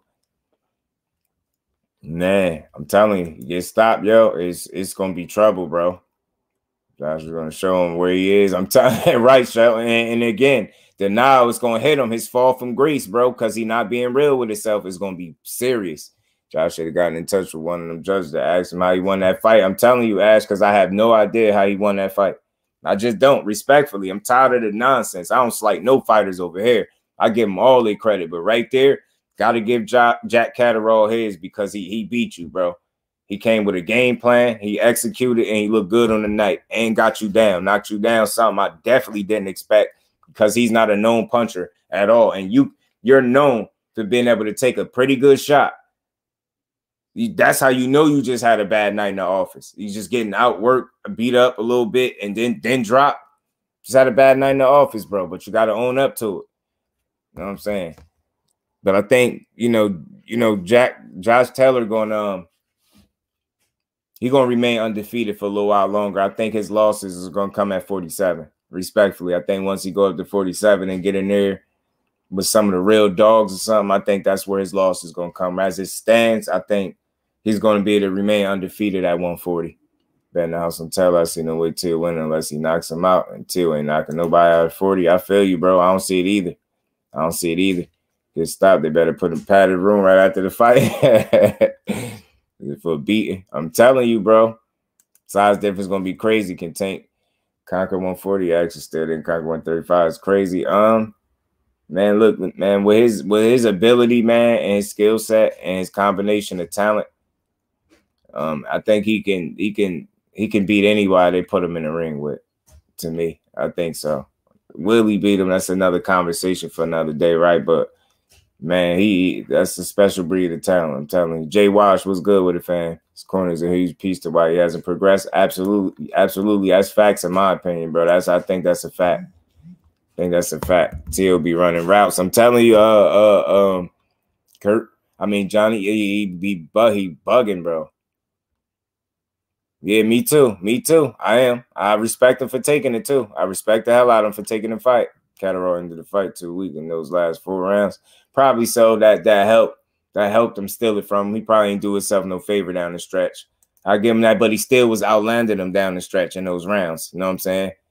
He didn't make him as definitive as he could have made him because Josh tried to come alive a little bit, but I think he still did enough to win.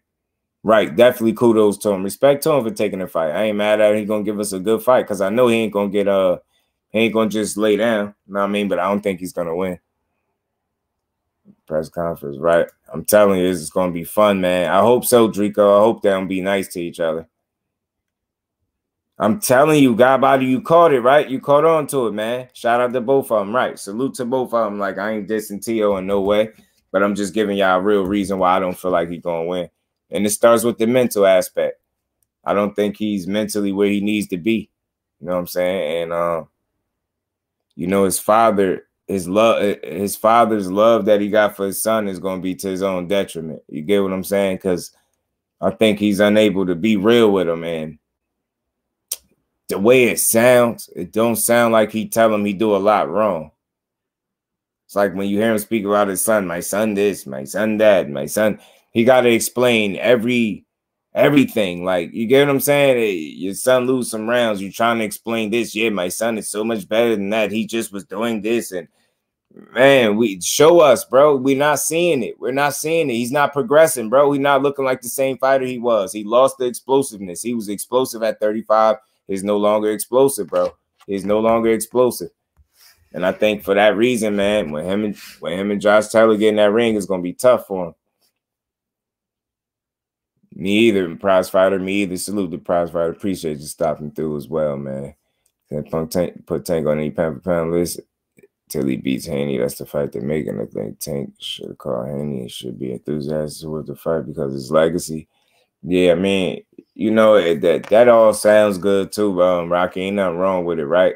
And I'll say this: pound for pound lists are always subjective. It's always what you think anyway, right? It's nothing that's definitive or proven, right? It's just what people think, right? But when it comes to him, I think the position that he's in, he's been able to navigate through boxing and been successful to a large part without belts defining his career, right? And although I know it seemed like, he should chase down Haney for a legacy fight, right? But in his position, he not going to call his name because he feel like he's the man. So being the man, he don't feel like he going to have to call that man. You know what I'm saying? I feel like he feel like they're going to have to put some respect on his name. And hopefully he shares some of the same sentiments as you, feeling like that's a legacy fight that he'd want. Because like I said before, I think he'll fight them all. I do. But time will tell, you know what I'm saying? Time will tell. And we getting closer. We're getting closer. He was at a disadvantage as far as his corner in every fight. Yeah.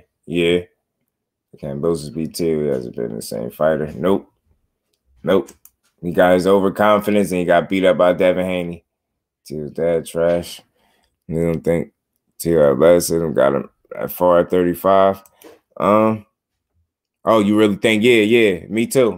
Natural athleticism and instinct, and he, natural ability, because he has natural skill about him. Teofimo does, right? But I don't think it's in large part his dad doing some great legendary coaching job in the corner, right? And again, I got enough evidence to back that up. Like in his most trying fight, against Kambosos, his dad just didn't have answers for him. You get what I'm saying? Even in the Sandor Martin fight, he went out there and was doing the same stuff over and over and not looking good. And I think he lost that fight. You get what I'm saying? So his father has shown the inability to coach him through his most trying moments in the ring. And a lot of times when he's in there, he just seems like he's in there as Teo against his opponent and his opponent's team, because his opponent's team is equipped to navigate the rounds and give in-fight adjustments to their fighter.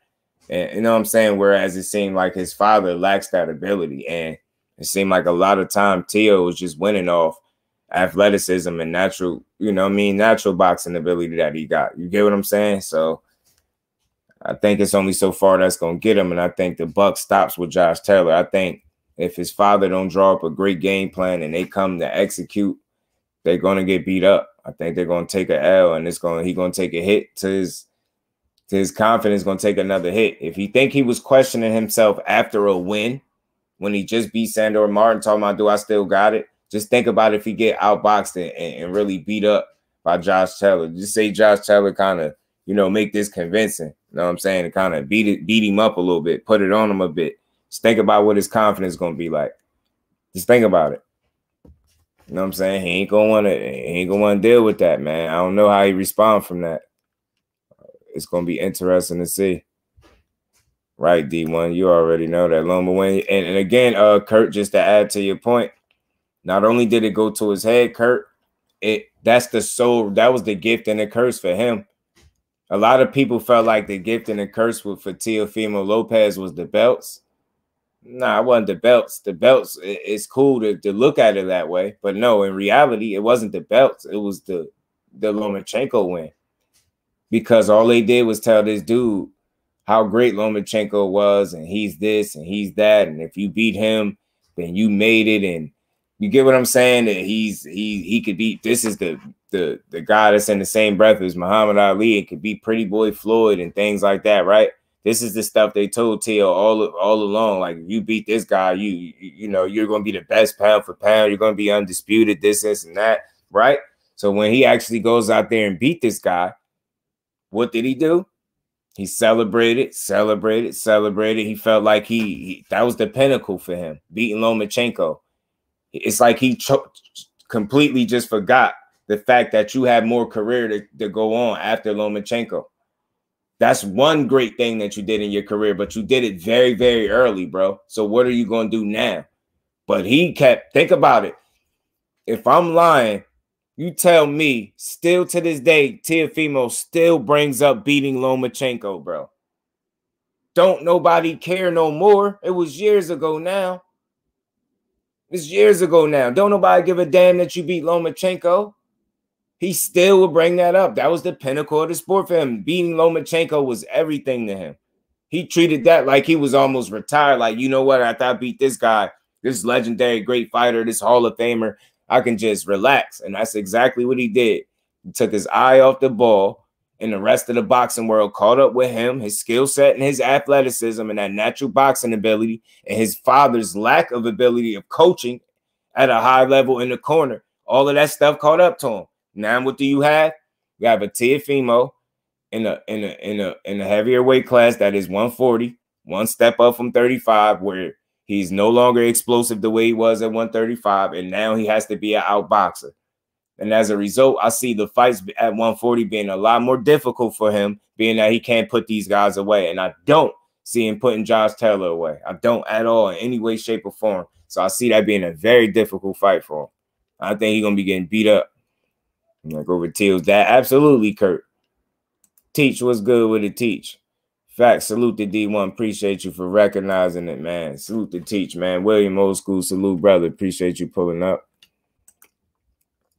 I was bouncing for George to throw him right. And it was like a combination of things, the belts, but that Lomachenko one, yeah, they still saying he undisputed. I know people got stuff that say he really is undisputed, but I feel like the history books don't say it, so he not. You know what I mean? He act like the Loma, put him in the Hall of Fame. That's what he was like, yo, I'm just like this Hall of Fame legend now that I beat Lomachenko.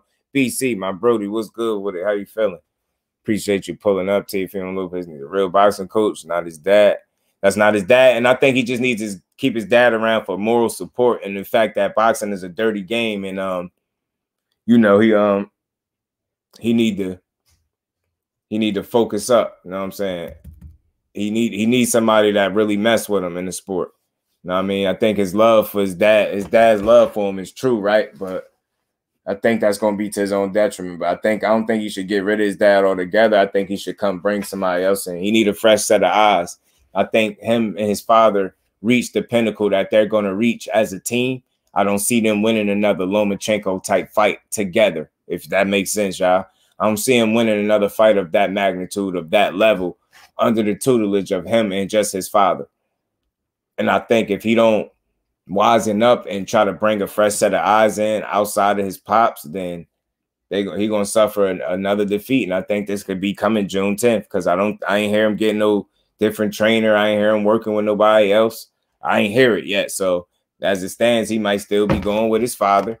And listen, I'm not trying to knock it. I'm not trying to say it and sound like no asshole, like I got all the answers, but I feel like as a team, they peaked out. They reached the pinnacle that they're gonna reach. You know what I mean? They were very successful. They beat a Lomachenko. That is saying something, but the fact that they then turned around and lost to a guy like George Kambosos, no disrespect to George Kambosos. If you're supposed to be this takeover fighter, this undisputed king, you know what I mean, on your way to being this pound for pound great, you don't lose to a George Kambosos, respectfully. That's all I'm saying. That's just what it is. You don't. But that ain't the end of your career. But at the end of the day, you don't think you need more than what your father. I think you're wrong. I think you need to add a fresh set of eyes ASAP. And if you don't, I think you're gonna lose. And it could be your next loss could be coming up as soon as June 10th. Mike Jones, salute fan. Appreciate you pulling up to you as a black style and needs a black trainer. That's an interesting point, bro. It's an interesting point. Salute to my Brody BC. Boxing's missing Emmanuel Stewart. Trainers like that, man. I'm telling you, man. Different teacher trainers, BC. That's what that is. You get what I'm saying? Trigger Hill is good too. You got to try something at this point. Bully Teal like you did Regis. Good night, Irene. And it might be a little easier to do that because I don't know if Tio is physically strong as what Regis is. Get what I'm saying? And he ain't used to fighting that style of fight anyway, that physical, rough fight. See, that's the difference. Josh Taylor can box and fight. Teofimo likes to box and move around, you know what I'm saying, and pick his shots. He don't fight often, if that makes sense. And I think those moments when Josh Taylor mixed that up, man, that's going to be advantage Josh Taylor. It could get rough for Tio in there. It really could. I think Tio Sr. has too much ego to take the backseat for another trainer. I agree with that. That's the problem. I think it would cry about it. Tio say you want the outside help. I think so too. And I think that as a whole, that's just he going to be his. That's why I say the love for his son is going to be to his own detriment. And that's unfortunate. You know what I'm saying? Because I truly think his father cared about him, but I don't think he see it the way we see it. And that's the crazy part. Like, as much as we want it, because listen, I don't got nothing against Teofimo. I want to see him be the best version of Teofimo he could be. But I just think with his father being the #1 guy in his corner, I think that puts a cap on him. I think that puts a cap on him. I think that limits his potential and potentially the type of championship run that he could have. I mean, yeah, and the fact that he went out there, that emotional Drico, and his father wasn't able to get the words through his head that would allow him to understand that was the worst way he could have started that fight. That says something right there. Now the voice in the corner is not registering the way it's supposed to, because if it was, I'm pretty sure the game plan wasn't to go out and do what he just did. Go out there and try to knock, you know what I mean, become some knockout artists in the first round with a guy that never been knocked out, that was undefeated the same way you was. That was very stupid approach. And I don't know how was he so fired up emotionally that he went out there and really approached that fight like that and got himself dropped early like that. Salute to my brody Fate, man. What's good with he's most good with it, bro. Tio has no inside game. Nope, he don't do too much fighting, Mike. He don't do too much fighting. We've been chopping it up, little Andrade and Charlo. And we've been touching on this Teofimo and Josh Taylor right now at the moment. OZ Boxing 22, salute family. Appreciate you stopping through. How you feeling, man? Never seen Tio actually box inside. Me neither. Me neither, bro. And I think that's gonna be problematic in a fight like with Josh Taylor. It's a big problem. And playing number 2 to nobody, right? And I think that's gonna be his son's detriment, bro. Gonna enjoy the rest of the show driving. Man, appreciate you, Mike, again in that super chat. Putting that color in the chat, bro. Always holding your boy down. Safe travels on that road, bro. And we ain't never got to box again. Well, well, I already been getting these bets, but now it's time for you to get your just do. Salute to my bro Mike, man. Much love and appreciation, bro. Stay safe on that road. Yeah, man. We just gonna see, man. We're gonna see what his approach is. But again, I'm not high on his dad as a head trainer. Because I've seen and heard some of his trainer tracks, as they call them. Know what I'm saying? And I'm not impressed with what I hear. His instructions can seem very confusing and back and forth. And it seemed like a very amateurish, like somebody off the street could do a better job than what his father did against when he fought Kambosos. I can't stress that enough. And I only need to see something like that once. Like, y'all both can't have that type of night in the office. He the one taking the punches. You can too. You can't have that type of bad night in the office. You get what I'm saying? Where you've run out of instructions and you don't know what to tell your son. That's hurtful, bro. You don't know what to tell your son. Get what I'm saying? Salute to my bro Jim, man. Much love, much appreciation, Jim, and that Cash App supporting his grind, man. As always holding your boy down. Much love and appreciation, Jim. And we ain't never got to box again. Well, well. I already been getting these bets, but now it's time for you to get your just do. Salute to my brody Jim and Mike. Appreciate y'all, bros, man. Josh Taylor dropped Ramirez on the inside, so that can be dangerous for Tio. And I think it absolutely will be Fate, because I think physically, see, this is the thing. Josh Taylor not only has a solid punch, good punching power, he has decent punching power, right? He's not a puncher, but he has good punching power. He can hurt you and get you out of there if necessary. He got the size, the technique, the skill set to, you know, put it on you in there. You know what I'm saying? But I just don't. He's physically strong. That's the thing. He's physically strong. And I ain't saying Tio's not physically strong, but I haven't seen him use that. You know what I'm saying? And that's why I think the fight could be one for Josh Taylor as well from a physical standpoint. I think he's more accustomed to being more physical in a fight if need be than a Teofimo Lopez is, right? And I think that could be problematic for him as well. Because I think Josh Taylor got the skill set to box and do whatever he need to do skillfully with Teofimo. And when he need to get in the inside and make it dirty and rough and fight him, he can do that well. And I just don't think in that area Teofimo could keep up with him. You know what I'm saying? I don't think in that area he could keep up with him. I think he's going to be in trouble. Buddy would take on reposting more ass pics together. He realized he's gonna get slayed out soon. I peeped that too, Fate. Instead of giving instructions, adjustment to see him give his son praise. You get what I'm saying? Yo, he went and say, hey man, what are you doing? Knock this kid out. Knock this kid out. He don't belong in there with you. Then he said, hey, Poppy, you gotta slow down. You gotta slow down. Take your time. I said, what? What? Bro, he said that in the same minute. The same minute. He just told him, he said, hey, man, what are you doing? You got to knock this guy out, man. You knock him out. He don't belong in there with you. Then he seen the way his son was looking. He said, hey, Poppy, you got to slow down. Take your time. Take your time. I'm like, what? You just told him. I'm like, yeah, whatever, man. Whatever, Tio, senior. You bugging, man. He bugging. Headstrong, you can't tell nothing. If he gets a great trainer who says Tio will listen to him. And again, Ash, if they don't hurry up, that could be a problem that he has. Just not being coachable. That could be detrimental Not being able to be coached by nobody outside your father. That's a good point, Ash. Will he listen to him? Should have stayed at 35. Right, Jim? Right. Right. He was definitely more explosive there. He took one loss and bailed out the weight class.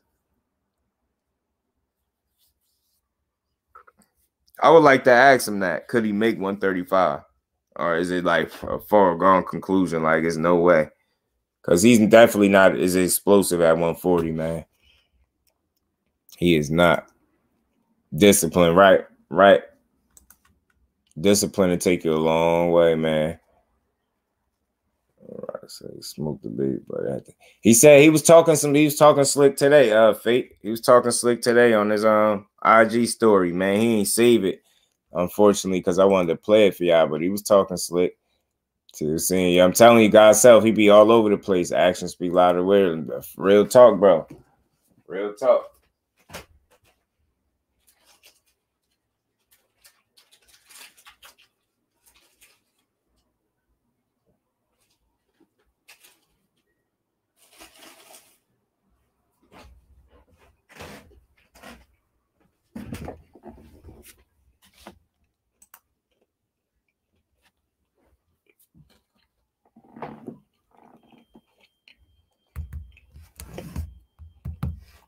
I'm going to play some more of this interview, y'all. My bad. Salute to everybody in the building. Y'all punch that like button for me. A different fight. The commentary is very sort of convincing in the words that they've been using. You know, you did make history when you talk about becoming undisputed. And then last summer, you know, you vacated a number of the belts. Bro. I think 3 of them. Tell me why. Why'd you give up the belts? Why not hold on to all of them? Well, there go the question, undercard that you was asking about. Why give up the belts? Why not hold on to all of them? Let's see what he say, y'all. But nah. They ain't gonna talk about how Tank not only won, but he was better than Ryan in every category, everywhere. Like Ryan really literally was inferior to him. Everywhere. Everywhere. Like everywhere. And we get a fighters they just do. Ryan get credit for standing on business, getting in there and trying to fight, but Tank just showed me another reason why he's dangerous, because I forgot. Salute to the family that pointed it out. Tank ain't even seeking and destroying dudes no more. He beating them with fundamentals and knocking them out that way. And that makes him very, very dangerous, bro. Very dangerous.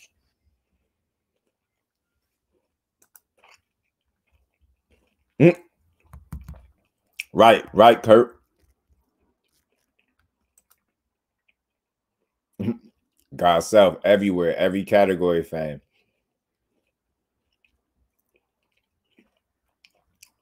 Me too, Fate. I'm not saying that. He'll slow down down the stretch because he's fast and crisp early. Cordina is. But down the stretch, OSHAQUIE Foster start picking them apart, I think, down the stretch. I think it'll be a good competitive fight for the first 5 rounds or so. 4 or 5 rounds. And I think once we get about midway to the fight, thing, OSHAQUIE start being able to exploit them holes that you talking about. He got, Fate. Salute to everybody in the building. Salute to my Brody God's self, man. And the words that they've been using. But here go the question. $1 million question. You did make history when you talk about becoming undisputed. And then last summer, you know, you vacated a number of the belts. I think 3 of them. Tell me why. Why'd you give up the belts? Why not hold on to all of them? Well, it's impossible. For one, you've got to pay all these sanctioning fees as well. You know, when I boxed Ramirez, you know, 12% of my purse was away to sanctioning fees. But it's just ridiculous. You know, each sanctioning fee, each body takes 3% of your purse. That's 12% of your purse away. Hold on, real quick. Are we buying his reasoning for giving up the belts? Because now he's saying it's about the money. Was it about the money? Or, like, do y'all believe that's why he gave up the belts? That's what he said, sanctioning fees. Teo's mentally checked out. Philly Irish, Drew Evo. Salute, fam. Appreciate you pulling up, man. Appreciate you. Salute to you. Smash that like button for you, bro. Sub to the channel if you haven't. Welcome to the family, man. Salute to everybody. Tank, the best of my opinion, gave Ryan a lesson. In boxing, I'm hearing Ryan might move to Mayweather Promotions. Just rumors. Yeah, I seen that too, Drico. Seen that. Said, nah, ducking. Come on, Jim. Talk to me, bro. I believe that's one reason. It's one of the and again, Teach. Again, see, I'm glad we in here discussing this because I feel you, Jim, because that's what I'm thinking. Like, and I know that's part of it too, Jim, where we at with it. But Teach is right. That could be one reason. So look, what he doing is, and what fighters do a lot, y'all, we got to catch on to it. They tell half truths. These be half truths. It's like, yeah, the sanctioning fees. Think about it. They're half truths. Why I say that? Because listen to the reason why he said he gave the belts up, and he make it about the money, right? Which he's not lying about. The money, right? He can say that. That's a half truth. That's true, but is that truly the reason why you don't have the belts? You get what I'm trying to say? And that's what he not going to tell you. So he going to just make it about the money. So that's in my opinion, and I ain't trying to make him no liar or nothing, but it's just a half truth. I ain't gonna call him a liar, but I'm gonna just say he telling half truths, man. He's saying something that ain't gonna make him look as bad. And then when you break it down and say how much money you got to get these people to keep these belts, you like, I could level with that. That is crazy, just to hold on to a belt. But hey, man, that's part of what being a champion is, and you know that. So, right, is it really about that? You know what I'm saying? So, I just believe it's a half truth. That's all. Right. I think he trying to Philly. I think he was trying to stay away. He was trying to avoid 47 for a minute. But in this, he's going to speak about beating up Teo. He already said he want to end his career. And he's going to talk about moving up and fighting Crawford, which could have been the puppet master Bob, plan all along, man. Excuses from Taylor just as bad as Teo Lopez. I'm telling you. Ryan goes to Tim. That's a slap in the face to Oscar. More proof Ryan want to be like, damn, yo, if he do that, that's going to say so much, Ash. Man, Oscar would be sick, bro. Sick. Right? It's not all about the money. You get what I'm saying, Teach? And I'm with you. I appreciate you adding that could be one of the possibilities because I agree with that. But I know it ain't the only one, Josh. So let's finish hearing that. But again, this is just a half truth in my opinion, y'all. Y'all smash that like button for me. And number of the belts, I think 3 of them. Tell me why. Why'd you give up the belts? Why not hold on to all of them? Well, it's impossible. For one, you've got to pay all these sanctioning fees as well. When I boxed Ramirez, 12% of my purse was away to sanctioning fees. But it's just ridiculous. Each sanctioning fee, each body takes 3% of your purse. So that's 12% of your purse away. So I'm not willing to pay that kind of money. Willing to pay that kind of money if it's not for a fight that I'm up for, in terms of creating history and stuff. So I'm pausing it. How you can't get up for a fight that people saying you lost? What you talking about? How you can't get up for a fight that people said you lost, that you lost? You know you lost. You know you didn't beat Jack Catterall, boy. Stop. You're not going to pay that kind of money for a fight that you can't get up for. More excuses, bro. More excuses. Man, I'm not buying it. You telling half truths, Josh. You telling half truths today. Yeah, in fact, Jim, please fight Crawford. Yeah, you definitely want to be Tank's friend. Not impossible. Right. Oscar might. Right. Oscar going to be sick, bro. Said it's impossible. It's not impossible. Facts. You know what I'm saying? God self is not, bro. It's not impossible, bro. Money would make it a good reason, but I'm just saying, right. And I get it. He's going to try to make it all about the money. But again, why I always shoot that down, because these would be the same fighters that have preached to you it's about legacy in the belts. And then when they get the belts, you complaining about the fees that come with it like you don't know the game, bro. This ain't your first time hearing about no sanctioning fees, bro. This ain't your first rodeo. This ain't your first time holding no belt. Josh Taylor, you talking like this is new to you. None of this stuff is new to you, bro. You know the game. And now we're not agreeing with the sanctioning fees, but that's part of the game, bro. You ain't no spring chicken. You ain't just start boxing yesterday. How many championship fights you been a part of, bro? What are you talking about? It's impossible. It's not impossible, bro. It's definitely not impossible. Hell is he talking about? That's stupid. That's stupid. Bro, what's good with it, Brody? What's good with you? How you feeling, bro? Appreciate you stopping through. What's good with you, my bro? Yeah, it was crazy. I think he said he asked for he asked for his number. He did when they exchanged phones with Kello. I definitely seen it in the building. I appreciate you stopping through, my bro. How you feeling? We're just breaking this little this build down from Josh Taylor and Brian Custer. Man, we're gonna finish playing this, y'all. Salute to everybody in the building. Y'all smash that like button. The man disputed for what? 2 years. They started then becoming mandatories and stuff. When I boxed Ramirez, 12% of my purse was away to sanctioning fees. But it's just ridiculous. Each sanctioning fee, each body takes 3% of your purse. So that's 12% of your purse away. So I'm not willing to pay that kind of money, willing to pay that kind of money if it's not for a fight that I'm up for, in terms of creating history and stuff. So they started then becoming mandatories and stuff. So the way for me to have that rematch with Jack, I had to let go of belts because the mandatories were coming in from all the different other organizations. It's almost impossible to keep all the belts and get the fights that you want when you've got all the belts because all the organizations started calling in the mandatories. Great job, knockout. Salute to you, bro. Impossible to then go the route that you want to go. From Wahoo! Josh Taylor, full of it, bro. Possible to then go the route that you want to go. Hey everybody, I'm Brian Custer. Our next partner, Athletic Green. I take a bet-based system and sleep on green. I remember, Josh, there was some talk not too long ago. Y'all smash that like button for you, bro. We're gonna keep cooking on this. Moving up in weight and fighting Terence Crawford. Whatever happened? They are. He is a little thin-lipped fool. He is one of the little thin-lipped dudes. Yeah, Ash. You got the poop mouth, Ash. It doesn't have to be Bud Crawford. It's whoever's got the titles. So by the time I move up to 140, Bud might 147. Bud might not have the titles that he's got, and Spence might not have the title. They might have shifted hands by then. But when I move up to 147, I'm aiming to become a world champion at 147. So whoever's got the belts is whoever I want to fight, and I can beat them all. And that begs the question: how long will you be at 140? Because I know you've talked in the past about hey, it's hard work making 140. How long will you remain there? You did say that, Kello. I'm not sure. I can do it. I can definitely do it. Although it'd be a struggle, absolutely, I would be lying to say if it isn't a struggle.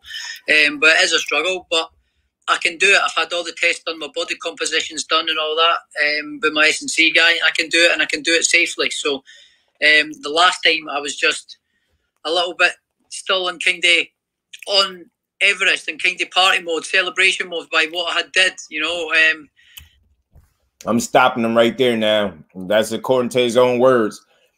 His last time out, the reason why the weight cut was so hard for him because he still was in celebration and party mode. This is what he said. Didn't I tell y'all he slept on Catterall and Catterall had something for his ass?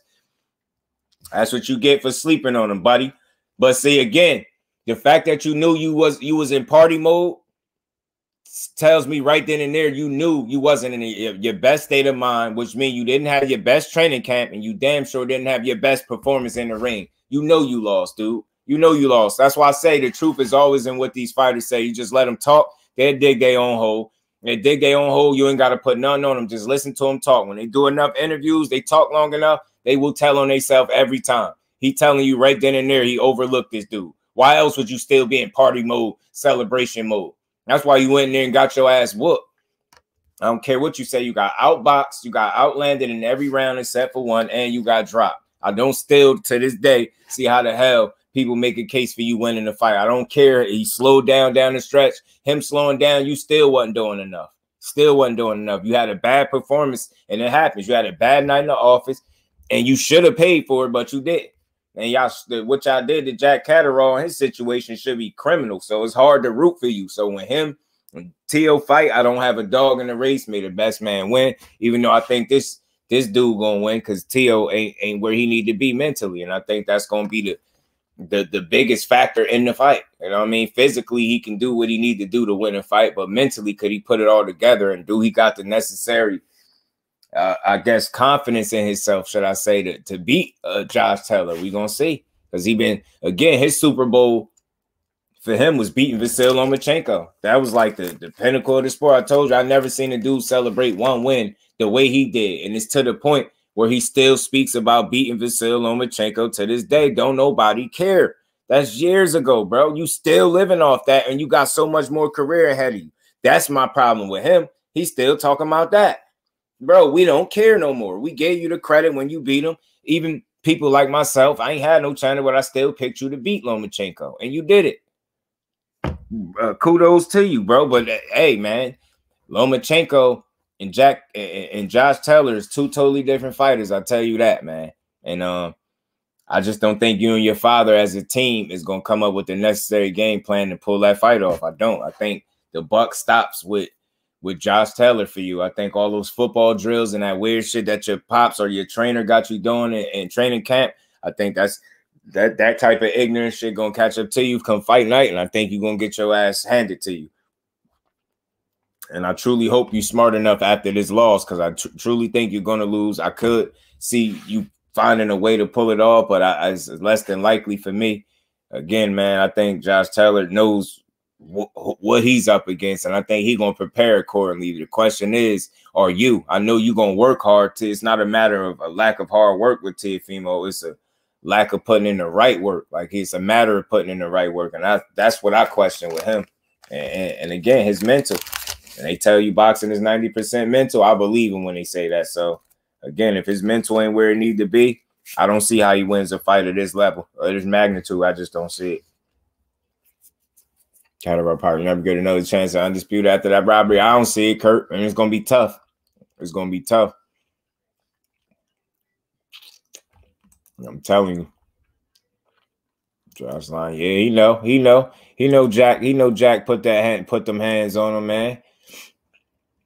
That'd not be a bad move for him. Ron to sign with GTD. Right. They take care of him. By what I did, and I stayed too long out the gym and ate too much good tasting bad food, and drank too much beer. And I left it too late to make the weight comfortable and do the diet and get in shape properly. I just left it all too late, and why would you do that? I've made, and the mistake that I've lessened, that I've learned. So I'll not be doing that again. When do you see yourself at 147 next year? Facts, Kurt. Yeah, possibly. I may have this fight, then another fight. May get the rematch with Caro, and then move up to 147. We'll see what happens. We'll see what options come my way after this fight. First and foremost, see how this fight goes. You got to see how this fight with Teofimo goes first. So after I've whipped his ass, then see what happens. Maybe we could get a rematch with Progre, can get all these other guys that have got my belts, reclaim my belts, and then maybe move up to 147. Wow. And listen, you mentioned it, but you did become the first Brit basically in this 4-belt era to become the undisputed champion. What did that mean to you? I'm very, very proud of it. Like, let alone world boxing. Like, in world boxing, he was the first to lose them damn belts without losing a fight too. He was the first one to lose undisputed without losing a damn fight in the ring. Dummy. So you want to see him go to Man Down Promotions? Yeah, I'm telling you, Ash, man, that's gonna hurt. A young gatekeeper is crazy. A young gatekeeper is crazy. Yeah, he keep talking about reclaiming the belts, and he's still talking about fighting Jack Catterall, bro. This man's still talking about fighting Jack Catterall. I know he's trying to cheat him at this point, bro. I know he. I mean, no, my bad. I know he's trying to avoid going to 47 at this point. You still talking about fighting Jack Catterall? Y'all done wasted all that man time. He shouldn't even fight you at this point. He would just say the hell with fighting you. Especially because it ain't for the same prize that it would have been the first time around. Hell with it. Not Jack Catterall. I wouldn't even waste my time with this dude. Like, let alone world boxing. Like, in world boxing, there's only been a handful of fighters that have done it. I think it's 7 or 8 now. 7, yeah, exactly. 7. So in world boxing, there's only 7 people that have become undisputed world champions. So that is a huge achievement in itself. The first person in the UK to do it in the 4-belt era is history. Piece of history being made, and the first undisputed world champion since one of my late heroes, Ken Buchanan. Bro, we don't care. We don't care. So for me, that's, I could retire tomorrow, happily tomorrow, and say I've done amazing things in the sport, and I've achieved all this in only 18 fights. You know, so I'm still real. Retirement in 18 fights shouldn't even be in the same conversation or sentence to me.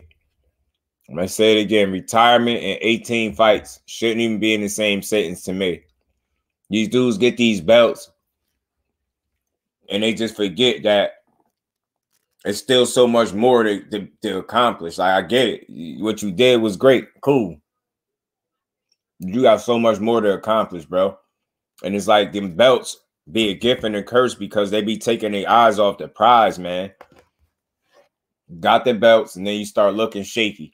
I mean, you get in there with Catterall, all of a sudden you waited too long to make the weight. You partied too long, ate too much food, all this goofy stuff, man. Again, them belts be the gift and the curse. Y'all be taking your eyes off the ball and it be getting y'all put in situations where y'all be getting your ass beat and you be having to get saved by BS scorecards. You know what I'm saying? Jim said, I believe he'll fight Crawford. Earl will walk all over me. I think that'd be the wrong fight for him. Earl would do some bad things to Josh Taylor, in my opinion. I think stylistically, Crawford would be, not saying he'd win that fight, I'm picking Crawford to beat his ass too, but I think that'd be better for him from a physical standpoint, I'm saying. Right, the Josh go to 47, he might run back to 140 here with an ass whooping like that. I'm telling you, till the lightweight busted down. Cuz, dude, what's good with it, dude? Appreciate you pulling up, my bro. How you feeling, cuz?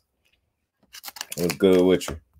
You know, so I'm still relatively inexperienced as a pro, and I've still got a lot of climbing and a lot more achievements to you know. So I'm still relatively recently. So for me, it's history, piece of history being made, and the first undisputed world champion since one of my late heroes, Ken Buchanan, who just passed away recently. So for me, that's, I could retire tomorrow, happily tomorrow, and say I've done amazing things in the sport, and I've achieved all this in only 18 fights. Retire. You know, so I'm still relatively 18 fights as a pro. Retirement, 18 fights, and inexperience, all in the same sentence, bro. What are you to see? These fighters be pissing me off. They be trying to be so smart. That sound. Why are you even speaking about retirement? You ain't even got 20 fights because you got some belts. You sound stupid. I can think about retirement right now and call it a career. Go call it a career, because the last time we seen you in there, you wasn't looking too good anyway, and you got beat up. What you talking about? I can retire and call it a career then. Stop wasting people's time if that's what you thinking. 18 fight having ass talking about calling it a career. I ain't trying to hear that. And you fought some solid people too. He beat up some people. I ain't gonna lie. But he shouldn't even be talking like this. And you better hope you focus. Now hearing this, I'm like, man, I've been talking about Teo mental. You better be mentally locked in talking about retirement. All because you want some. I'm telling you, them belts is a gift and a curse. They act like some, I'm telling you, some divas as soon as they get them belts, bro. Sound like Josh lost his hunger. On the other hand, Earl will be his last fight for real. You think Josh think if he move up, get out class and stop, it will damage his stock. So he thinking about retirement so people can still look at him. And like they look at him right, Ash. And again, his run at 140 lasted to me longer than it should have been. He shouldn't still be at 140. He should be at 147, especially after already being on record for saying he's already on record saying that he was drained the last time. Now he gonna make 140 again and fight. This dude, these fighters get on my nerves, man. So again, he talking at retirement, so he sounds stupid. He want to be looked at as the undisputed champion, but he ain't that no more. He ain't that no more. And again, he overstaying his welcome at 140. He better hope he don't look bad again. And him and Teofimo put together a crap fight, man. I'm telling you, which I don't think gonna happen, but I think he avoiding the smoke at 47. I said this before. I'm gonna keep saying it. Ain't no other reason why you just felt like you felt like you was drained in your last fight at 140, right? You said this out your mouth. Said you was drained. Then you turn around and waste all this time to the point where you get stripped of your titles. You didn't lose none of your titles in the actual ring. You down to like 1 or 2 belts or whatever it is. You no longer undisputed. You basically at this time you just fighting for what now? For what? He just think about what I'm saying, y'all. He already accomplished what it is to accomplish at 140 to become undisputed. This is what he said. You get what I'm saying? Fighting Teofimo ain't no crazy name. It's still a name, but it ain't nothing crazy. I don't know legacy. It ain't no legacy fight. So what is he doing? It's not for undisputed no more. So again, what is he doing? Why don't he go up to 147? Because he don't want to deal with what's up there right now.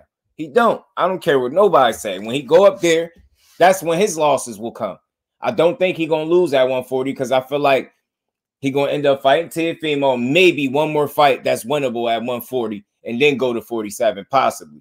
By that time, maybe EJ had been done, moved out of the division, but I guess he ain't looked too far ahead because Boots is still going to be there. People like Virgil, hopefully, if he could get his health situation together. You get what I'm saying? You got some real smoke up at 47 anyway, and I think that's what he's trying to avoid. So he's just wasting his time, bro. You already know, bro. Salute to my bro. Appreciate you. Votes UK, salute to you, fam. How you feeling, bro? Earl, Bud, Boots, Keith, Virgil, Stan Jonas, they all beat Josh at 147. Maybe Rashidi and Villa. I think so too, bro. I think Rashidi would tear him up. That speed would be too much. I think Rashidi would eat him up. Yeah, he mentioned retirement, Fate. 18 fights, retirement. What was that? That's crazy. Yeah, that's what I'm saying. What is he talking about? You ain't fought enough of those guys, and y'all always hitting us with the legacy, bro. Hitting us with the legacy, but y'all be sounding like y'all say that when it's cool to say it, and then when it's time to prove it, you start saying stuff about retirement because I'm the first one in the UK. Man, we don't care. We don't care about no accolades. We want to see the fights. You ain't had enough great fights in your career to be talking about retirement, buddy. You get what I'm saying? Get a couple straps. Yeah, I start acting like divas. Start talking about retirement and stuff. Man, you won't start fighting, bro. You ain't even old. He wants to lose, so he won't bet on himself. I'm telling you. Right, Ash? I'm telling you. Josh versus Gabriels. That'd be a good fight, God's self. You got your hit me, girl. I got you, bro. I'm gonna hit you when I jump off. I got you. Josh Taylor versus Gabriels can be a good welterweight. Welcome. Right. That'd be a good fight. I'll watch that, Fate. I'll watch that, God's self. I like that one. Bud stops Taylor. I think so too, Rosia. I think so too. And let Catterall get his lick back. Right. Let Catterall, justice for Catterall, man. And still TV was good with it, Brody. Appreciate you pulling up. How you feeling? Taylor can't cheat Boots either. Nope, because they ain't gonna work. Boots gonna tear into him, man. Welterweight, he better hurry up. 32 years old, votes. That's what I'm saying, though, bro. Taking his time. Josh versus Blair Cosmos. Go. I'll watch it. Cuzzo, I'll watch it too. Blair Cosmos talk non-stop trash. And you know, Josh Taylor, they be talking his little junk back too, man. With a little, like he sucked the lemon. Know what I'm saying? Man, I watch it, Tank Styles, but he already said I did a video on that, God's self. I did a video a while back on that. Tank speaking about that. He said if I touch that chin, oh, check it out if you've never seen it. I did a video with Tank talking about stopping Bud, fighting Bud. Josh ain't gonna have that size advantage at 147 that he enjoys at 140. That's Kurt, and I think he know that, and he know that. He know that. He already know that, and he know. You get what I'm saying? Get what I'm saying? He gonna comfortably fight Teofimo Lopez, bro. He just told listen, y'all, it's a reason why I play these interviews. I don't just play them just for no reason. I play them for a purpose. I want y'all to hear the same time I'm hearing these fighters telling themselves. He just said he's already mentally fragile. He's letting you know why he picking this dude. On one end, he's trying to say he a great fighter because he want to save face, because he understands if I say Teofimo ain't shit and I'm fighting him, then what does that say about me? So it makes sense for me to say, you know what? He's a great fighter. I'd be stupid to say he's not a great fighter. No, it would be you would be stupid to say that because it would make you look bad. So what you're going to say is he's a great fighter. That's on one end, right? Yeah, that's talking from a potential standpoint. He has been a great fighter in the past, right? He's shown flashes of being a great fighter, a great young fighter, right? In the past. But what have you seen more mentally from this guy? Exactly. He said he's mentally fragile. This is exactly why he's fighting him. Exactly why he wants this fight. because he know it's winnable. He know it's winnable. He know Teofimo ain't been looking good at 140, and he know he fragile mentally because he just said it. He know his dad ain't nothing to worry about in the corner in terms of training and making in-fight adjustments. He ain't got nothing much to worry about. All you got to worry about is an athletic young kid. An athletic young kid that can fight a little bit. Got some natural boxing ability. That's it. That's it. That don't seem like much of a challenge for him. Man, he picking his fight. He's actually being smart because Teofimo got a name. He picking him at the right time when he was just last in the ring, questioning if he still got it. This is the guy that he's choosing to fight. Not going to 140, 47, and fighting one of them dogs up there or giving Jack Catterall, the guy that deserved to be champion right now, his opportunity. Nah, they ain't gonna do that. We're gonna go pick on this guy that's mentally fragile, as he just said in his interview. He ain't, these dudes ain't slick, man. It's strategic. He moving this way for a reason. He avoiding the smoke at 47 while using his status and position to kind of handpick guys that he know he feel like he can beat. And that's Teofimo. Sad to say that Teofimo is looked at as food, but right now, Josh Taylor look at Teofimo as food, bro. And he going to treat him like that June 10th. Guarantee you, he's going to treat him like that because that's what he feel about him. And again, he know where he is weak at. And remember, he ain't said nothing about the X's and O's and what he can and can't do in the ring physically. He ain't even get to that. He talking about mental because he know boxing is a mental game. And if you fragile up top and I'm well put together up top, I got a real good chance of going in there beating you. And that's just what it is. He picked this fight at a good time. He was smart doing it, and he gonna get exactly what he looking for. I think he might have picked right with this one. I think he picked wrong against Jack Catterall. He slept on him, but he got bailed out with a BS decision. Get what I'm saying? BS scorecards and judges. All right. Against Teofimo, his bailout was gonna be him fighting a guy that was just in the ring questioning if he still got it after a win when he just got his hand raised. That's exactly what's going on right now. And he's going to take that fight, and he's going to run with it. He's going to fight him. More than likely going to beat Teo. Teo ain't going to lay down. Maybe he'll surprise me, but I doubt it. But I think he's going to fight back. It's going to be competitive. I think Josh Taylor down the stretch going to take over. I think Teo starts to, you know, hit a wall where he can't figure things out in there. And I think when he looked for his father for help, if, you know what I mean, to shoot him some bail, I don't think he's going to have the answers for him. Cordina looks sharp first 5 rounds. You can see him slows. Man, Fate, we must got the same kind of odds because I just said that. I said Cordina versus Foster will be competitive for the first 4-5 rounds or so. 4 to 5 rounds. I said after that, you're going to see Cordina slow down. I think Foster could start to create some separation down the stretch. I ain't saying he'd knock Cordina out. I think Cordina is tough, right? I think Foster a boxing lesson down the stretch. I got Foster creating separation down the stretch of the fight and winning on points, unanimous with a potential knockdown if he get too brave. Boots will stop Taylor in dominant fashion. Yeah. Oh, Boots, absolutely. I can see Blair making fun of Josh. Actually, me too. Guys, Ryan's problem at 140. Man, I'm telling you, I think all the top dogs at 140. I think 140 as a whole is Ryan's problem.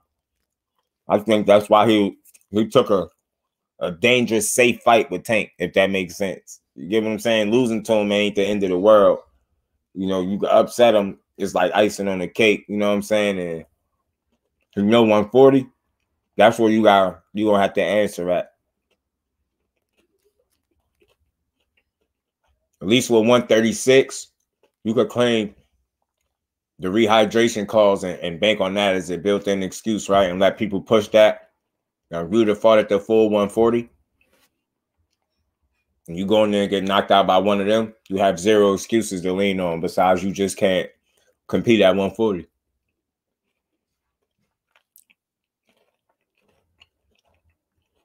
Facts, Fate. I'm telling you, them rough tactics, Kurt.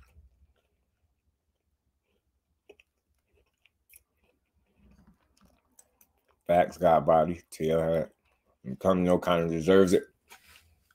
Y'all know it. See, y'all think he could beat Josh there? Boys at 47, bigger, stronger, and Josh gonna be fooled. Absolutely, Kurt. Drop T on the first round. Versus second round. Watch. I'm telling you, watch. Because he come out Goofy, he ain't gonna be on point.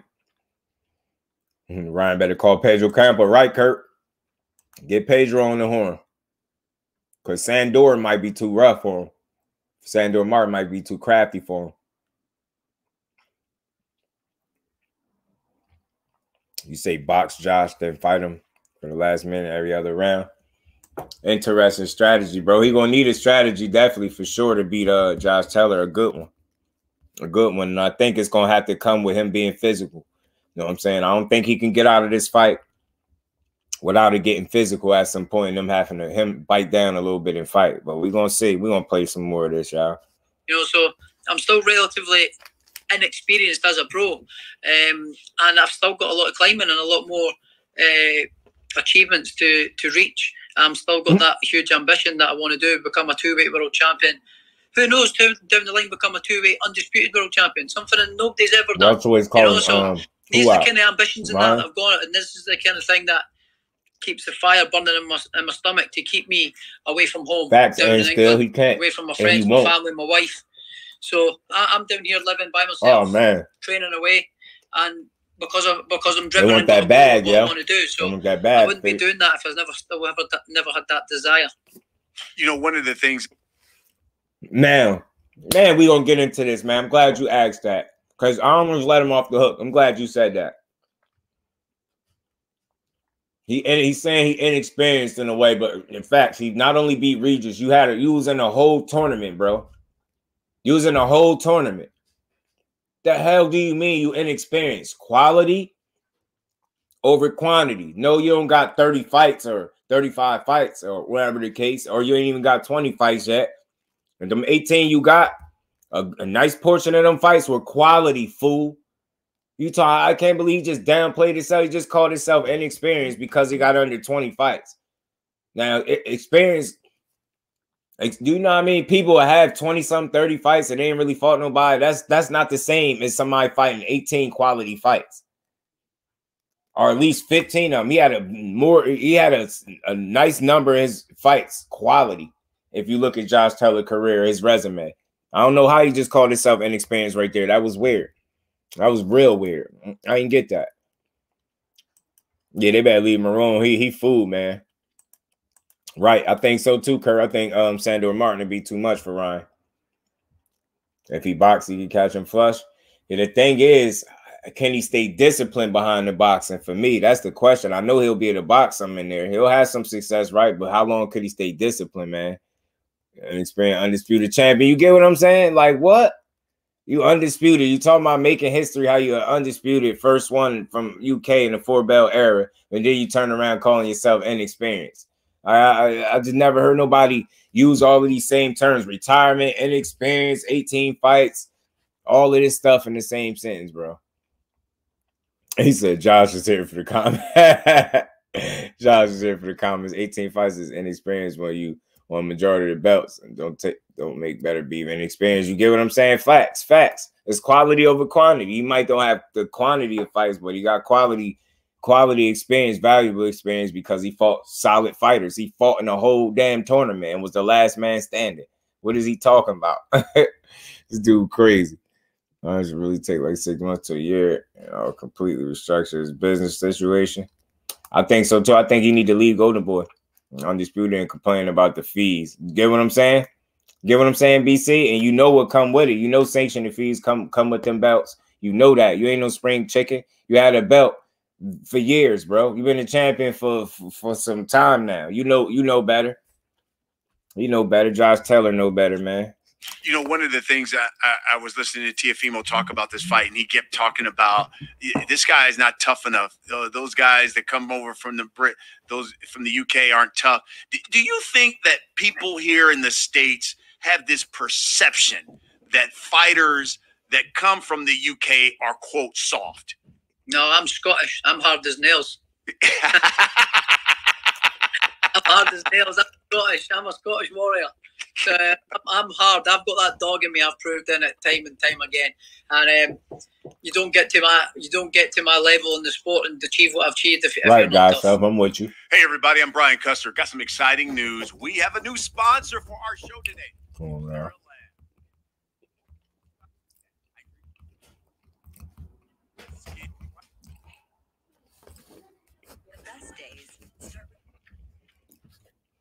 Well, the WBA manager Ryan, who I think paid over his due.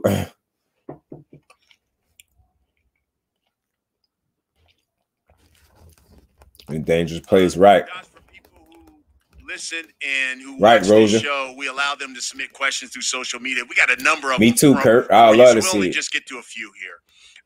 Ryan versus from Twitter I'd love to asks, see it, Roger. Why haven't you moved up to 147 yet? And funny. Once you vacated all the belts, there's nothing left for you at 140. Well, I think I basically touched on that one there just a minute ago. The reason was I was going to get the rematch with Jack Carroll, but then it fell through. And in this fight with Teofimo Lopez come running about. So I think that's a big fight as well. So I've stayed there for this fight. He's been talking a whole lot of nonsense for a couple of years with my name in his mouth, shouting my name out. So it's time for him to pay the price for that. And then we'll be looking at moving up. We'll be moving up. The move to 147 is imminent. Got it. Cena from Twitter asks, what is your dream fight? If you could face anyone, either historically or an active fighter now, who would you face? There's a few for me. I could be here for ages. One would be Sugar Ray Leonard. He absolute legend. He was absolutely Sugar Ray brilliant. Leonard beat your ass. Two, my hero Manny Pacquiao. I'd love to share the ring with Manny Pacquiao. Manny Pacquiao beat you up too. Ricky Hatton would have been another one as well. That would have been a great fight as well. And probably currently one of my favourite fighters, Bud Crawford. I think I've got the minerals to beat him as well. I would love to have that fight at some point in the future as well. What are your thoughts on why he and Spence just cannot get this fight come about? It's fallen through. What do you think about that? I do not know. There's obviously reasons why, but I do not know why it's not happening. Supposedly it is happening, but supposedly it's not happening. We don't know, but I don't know why it's not happening. But I think it should. Take two guys are the best in the division, and boxing would be better. Boxing would be for the better if a fight like that got made. Who do you think wins that fight? I would edge towards Bud Crawford. I just think he's got that little bit extra might as well say Hagler too. I think he's got that little bit extra sauce and flavour about him. Rolly and Ryan, I think he's really good. They sell out. He can box, he can fight, he can go orthodox, southpaw, front foot, back foot. He can sort of do it all. But having said that, Spencer's a phenomenal fighter as well. Very strong, methodical sort of southpaw. He'll break you down and beat you up. So that's a very, very interesting fight. But I'm sort of edging towards Crawford would be if I was a betting man, that's what I would probably do, put my money on Crawford. And how would a Josh Taylor-Bud Crawford fight play out in the ring? Man, that would be brilliant, man. The fight would be amazing. I would definitely need to be at my best for that fight. And I think I can beat him. I think I can beat him. You ask any fighter, you put someone in the opposite corner for you could put King Kong in that opposite corner, and I'm going to win. So. Well, they always do that. You could put King Kong. You can put this. No, they put Jack Catterall in there with you, and you ain't win that. They gave it to you. They put King Kong in there. You definitely get your ass beat. So I don't like that. I don't like that quote, sir. You ain't beat no King Kong. You couldn't even beat Jack Catterall talking about some King Kong. And Bud Crawford will stop you right now. Today, Bud Crawford stops Josh Taylor right now at 47. Beat your ass. Right, Leonard might whoop him right now. Facts, he sounds like a fan. You put anybody in front of me, right now. No, you don't. Win, but for me, the challenge of fighting, I want to fight the best. I want to challenge myself against the best fighters in the game. And for me, Bud Crawford, in and around my weight class, is the best in the game, and I'd love to fight him. This next question comes from Steve. He must be from the UK. He says, will you ever have the rematch with Catterall?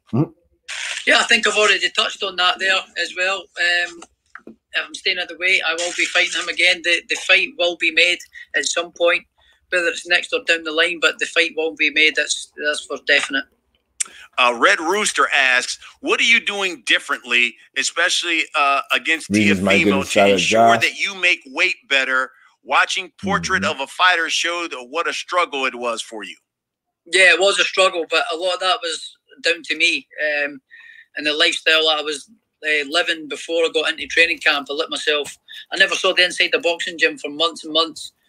I was drinking a little bit too much alcohol and eating a little bit too much good tasting bad food. So that was all sort of down to me, my lack of discipline, and that's the lesson that I've learned. You know, you can't do that. You know, once you're at the top, that's where the hard work begins, because you've got to stay there then. You know, so it's hard getting to the top, but staying there's harder. Yeah. Stuart, lastly, how was them questions?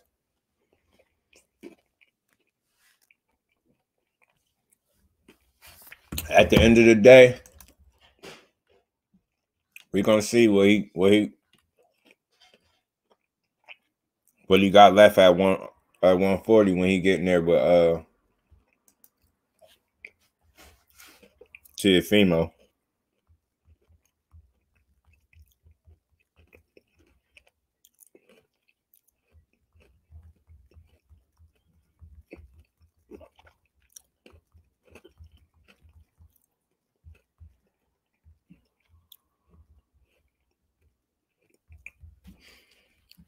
Not bad. Omega Red, salute, fam. So Taylor, aka Great Battle, Bernard Hopkins. Regis get his shot at Taylor. I love it. He get his rematch. Real quick, I'm gonna run through this before we get up out of here. We got this fight coming up, you know, HANNA Gabriels and Claressa Shileds. Like I said, Claressa Shileds was on live earlier. She was on her IG live, and she doubled down. She was talking a bit spicy. She said she coming to knock HANNA Gabriels out. She doubled down. She says you could guarantee it. She promising pretty much a knockout. Says she ain't that good. She been talking too much. Says she be sending these girls contracts and they be turning it down. They don't be wanting to fight. Said FRANCHON gonna beat up Savannah Marshall. And she was in her bag, you know what I mean? And that's what you like to see the GOAT doing, talking her stuff. And that's what she did, man. She said she gonna put hands on HANNA Gabriel, man. But I play this little clip from Bernard Hopkins explaining why he was a no-show at the Ryan Garcia fight. I mean, according to Oscar De La Hoya, he was getting death threats. Oscar said he was getting death threats, y'all. It's funny how Oscar said he was getting death threats, right? But then he do a video. He do a video after saying he was getting the death threats with one little lonely ass light in the room looking like a hostage, like somebody forced him to do it. Like, you can't make this stuff up, yo. These dudes is clowns. And like I said, word got back. Word got back. I think that's real possible too, Ash. I think so. I'm rooting for Cruz 100%. But I know what's what. I know what the real possibility is there, because Savannah could fight. She ain't stopping it, but it's gonna be a good fight. Now let's see, man. She might come to put some hurting on her, man. We're gonna see. I won't doubt her greatness, man. Let's see her prove it, though. You know what I'm saying? Let's see it. But Savannah definitely got a real good chance of winning the fight too, because she got skill and she can fight. But we gonna see, man. We damn sure gonna see. But yeah, Oscar did a damn video with one little lonely ass light in the room looking like a hostage, like somebody put him up to it. And then you got Bernard Hopkins, and he come today with his explanation. So let's hear what he had to say, man. You had Ryan Garcia's back all week. You believed in him, had his back at the weigh-in. And a lot of people were wondering on social media, why weren't you and Oscar able to attend the post-fight press conference? Why was that? And because, first of all, we had facts, Kurt. They went to cash in. Eric Gomez, who is the president of Golden Boy, who handles and structure with the assistant and everybody there. Second, it wasn't going to be about already Oscar. Stupid. It wasn't going to be about Bernard Hopkins. Oh man, shut up. You hoe ass dudes made it about y'all all week. Made it about y'all all week. In the pictures, everywhere, every video, every interview y'all do, talking about what he was going to do. One of you idiots was even on record saying he had more tools than Tank. One of you dumbass dudes said that. I think it was Oscar, bogus ass. One thing, you know, we had the assistant, you know, president Eric Gomez and he handles the structure. Yo, ain't nobody asked you that, stupid ass dude. Man, this dude get on my nerves. I hate when people walk me around the block, man. I hate when people do that, yo. You sound like my uncle, bro, walking me around the block. Hey, well, you know, the president of Golden Boy Promotions, Eric Gomez. Man, shut up, yo. We don't want to hear that, bro. He didn't even ask you none of that. He didn't ask you if it was going to be about you or Oscar. Stupid dude. Milk Dud. He asked you simply, why wasn't you there? You was backing him all week. You was a no-show when he lost. Where was you at? You start talking about, Eric Gomez. And, man, that dude ain't asked you nothing about Eric Gomez, you stupid dude.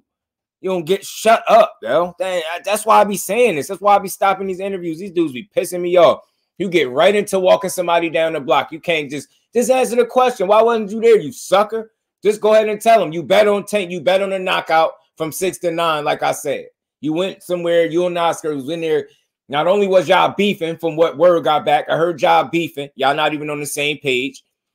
And y'all went to go cash in y'all winnings, man. Get out of here, man. I'm out in one thing. It wasn't going to be but about Bernard Hopkins and Oscar, man. Shut up. He didn't ask you none of that. I don't care. Don't walk us around the block just to answer the question, bro. Just answer the question. Why wasn't you there? You sucker. You left him hanging. I swear I hope Ryan Garcia, lead them dudes. You and your stud brother. Y'all need to leave Golden Boy alone, bro. They left y'all hanging, bro. This dude gonna walk us around the block. We didn't even ask you that, Bernard. With the assistant and listen to him. Eric Gomez. Listen, why weren't you and Oscar able to attend the post-fight press conference? Asked him one simple question, y'all. And because first of all, we had look at him live. Who is the president of Golden Boy, who handles look at him and structure with the assistant and everybody there. Second, it wasn't going to be about Oscar. It wasn't going to be about Bernard Hopkins. I promise you, he ain't asked him that, y'all. Is about Ryan being there. Listen to him. With Tank. The fans that's there, the questions of the reporters are waiting to shoot. What else can we say than what we said before the fight and what I'm saying after the fight? And Oscar will have his interview, whoever he does it with, Monday morning or Tuesday. You feel me, Kurt? I'm not going to turn facts. Just go to the PBC, yo. Because T20 was good, my bro. My bad. Pardon me, T20 was good with it, Brody. The fight.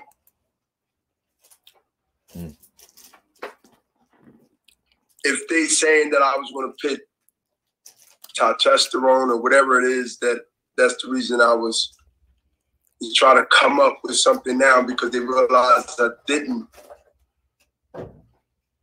try to touch him in a negative or aggressive way. But you hear me saying, watch the edge, or he got to come with the cream in this conspiracy. If they felt like that then it was over with, I don't know if it's over with them. I don't know if they want to gloat anymore, stick the chest out. My whole thing is, this is Ryan time, this is his time. If they went that far an extent, now that it's over with, I let my guard down? Absolutely not. Shut up. So you still ain't answering the question. We had representation. Man, yo. Eric Gomez. Just answer the question. Other reps from Golden Boy there. Keep telling us about other people. Handle the business. It's not about us. Oh my God, yo. What we promote after the fight. This dude a dweeb, yo. Nothing to talk about. He a dweeb. Y'all knew he wasn't gonna win. That's why y'all wanted to turn into a back and forth between the promoters, you and Leonard Ellerbe and Oscar, and because that's over again. That's over. Fight when the fight's over, to me, that's over. There's no draw. There's no controversy. It's clear. He a mark, yo. Who won? You could have just answered the question, Benard. Not with me or I. It's not going to turn into a shit show based on one or two people on either side, our or their side.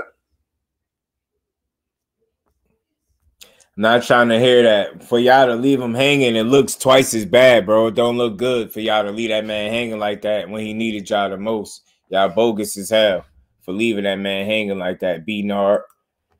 You know what I'm saying? So a lot of times, it's best not to say anything, to say a lot. Facts, ourselves. B-Dog, salute, fam. Appreciate you pulling up. You say just expose yourself. Facts. Nah. It was already orchestrated between fights being over, headed to the dressing room, where I was going to be headed next from their dressing room, and where they are going to be headed to the dressing room, to the press conference. Excuse me. Because the press conference happened maybe about an hour or two afterwards. Yep. Man, he just sat up here and ain't say nothing, y'all. He ain't say nothing. Never mind. My bad, y'all. Pardon me for wasting y'all time, yo. I had no idea he didn't answer the question like that. Like, this dude spent that much time just talking in a circle. He never just straight up said definitively why he wasn't there.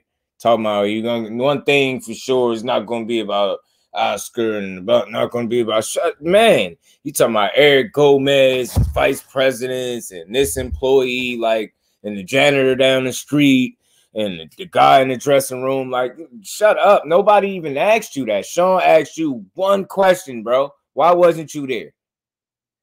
He said all of this. This is what I mean about these old timers, man. They think they so damn smart. You're gonna talk us down the street, around the block, and don't even have the decency to take us back home, bro. Leave us out there stranded on the island. He ain't answered shit. He didn't bring it home. He didn't walk us down the block, round the corner, and then back home. He didn't get us home. This boy just wasted time. I don't know what the hell he was babbling about. That man ain't said nothing, bro. Man, he crazy. He bogus as hell, bro. Man, this guy is sick with it, man. Miles Bernard trying to save a guy who pushes people off the stage don't make sense. You get what I'm saying? Get what I'm saying? He bogus, bro. Bernard just full of it, man. He full of dookie, man. I know him and Oscar bet on Tank. Know what I'm saying? Hey, Kurt, I heard they really ain't. I heard they had odds behind the scenes. I heard they was arguing all week. Oscar and Bernard. And Oscar gonna come up here talking about he been getting death threats, but like, you notice you ain't see how he played on people in that dark ass room with the one little light, like he wanted somebody to feel bad for him, like he got to hide. Yeah, I've been getting death threats. He in a dark ass room hiding, talking about death threats. Damn idiot. Yo, Oscar De La Hoya crazy, bro. Hey, shout out, man. My security team said we got to get the hell out of here, boss. We got to get the hell out of here, boss. I mean, man, go ahead, bro. Just go ahead, man.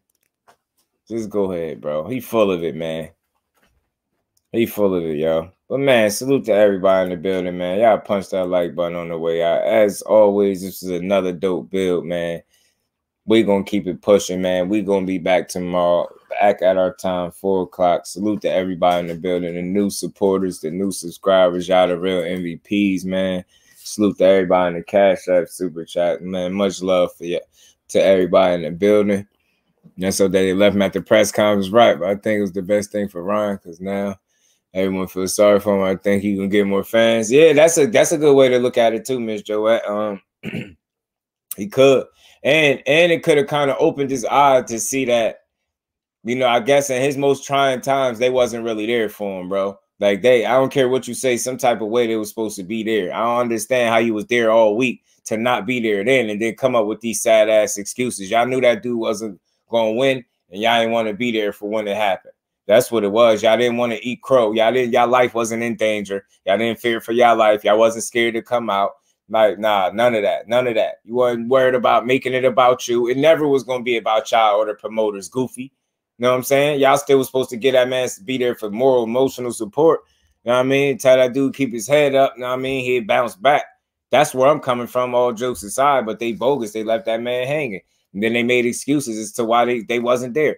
And I just ain't rocking with none of them. They left him hanging, but that is a way to look at it. People are empathetic with Ryan, and people level with him. I do. I feel like they left him hanging. Both of y'all not to be there, and then you get a little whispers saying both of y'all was at odds and beefing behind the scenes. Like, y'all lame as hell for not being there for that man. Y'all pumped him up the whole week, telling him he could beat him. Doing interviews with anybody that will interview you, telling people he'd beat him, and even went as far as to saying he had more tools than Tank. So yeah, y'all left that man hanging, bogus ass dudes. Y'all knew y'all was lying. That's why B-Hop put that death threat on Oscar. Right, right. Shot that from in the closet. I'm telling you, Godbody, you seen him trying to play on our emotions, like, yeah, getting death threats.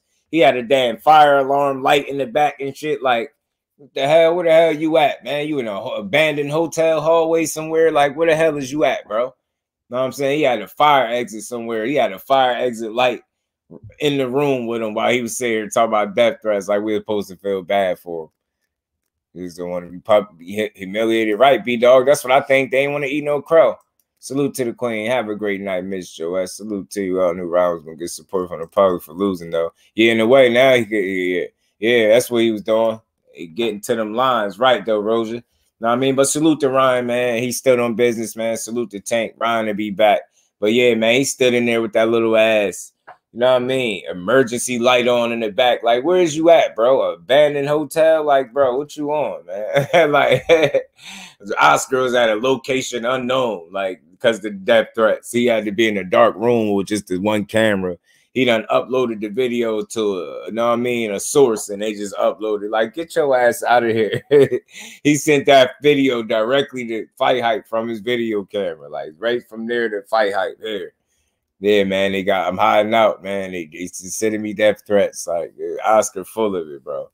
Man, but salute to everybody in the building. Much love and appreciation, man. We're going to keep kicking this box, and we'll be back tomorrow at 4 o'clock. Salute to everybody on this good Tuesday. Y'all make sure y'all enjoy the rest of y'all day. Salute to everybody in the Cash App and Super Chats. I do appreciate y'all. Y'all the real MVPs. And we will be back tomorrow, man.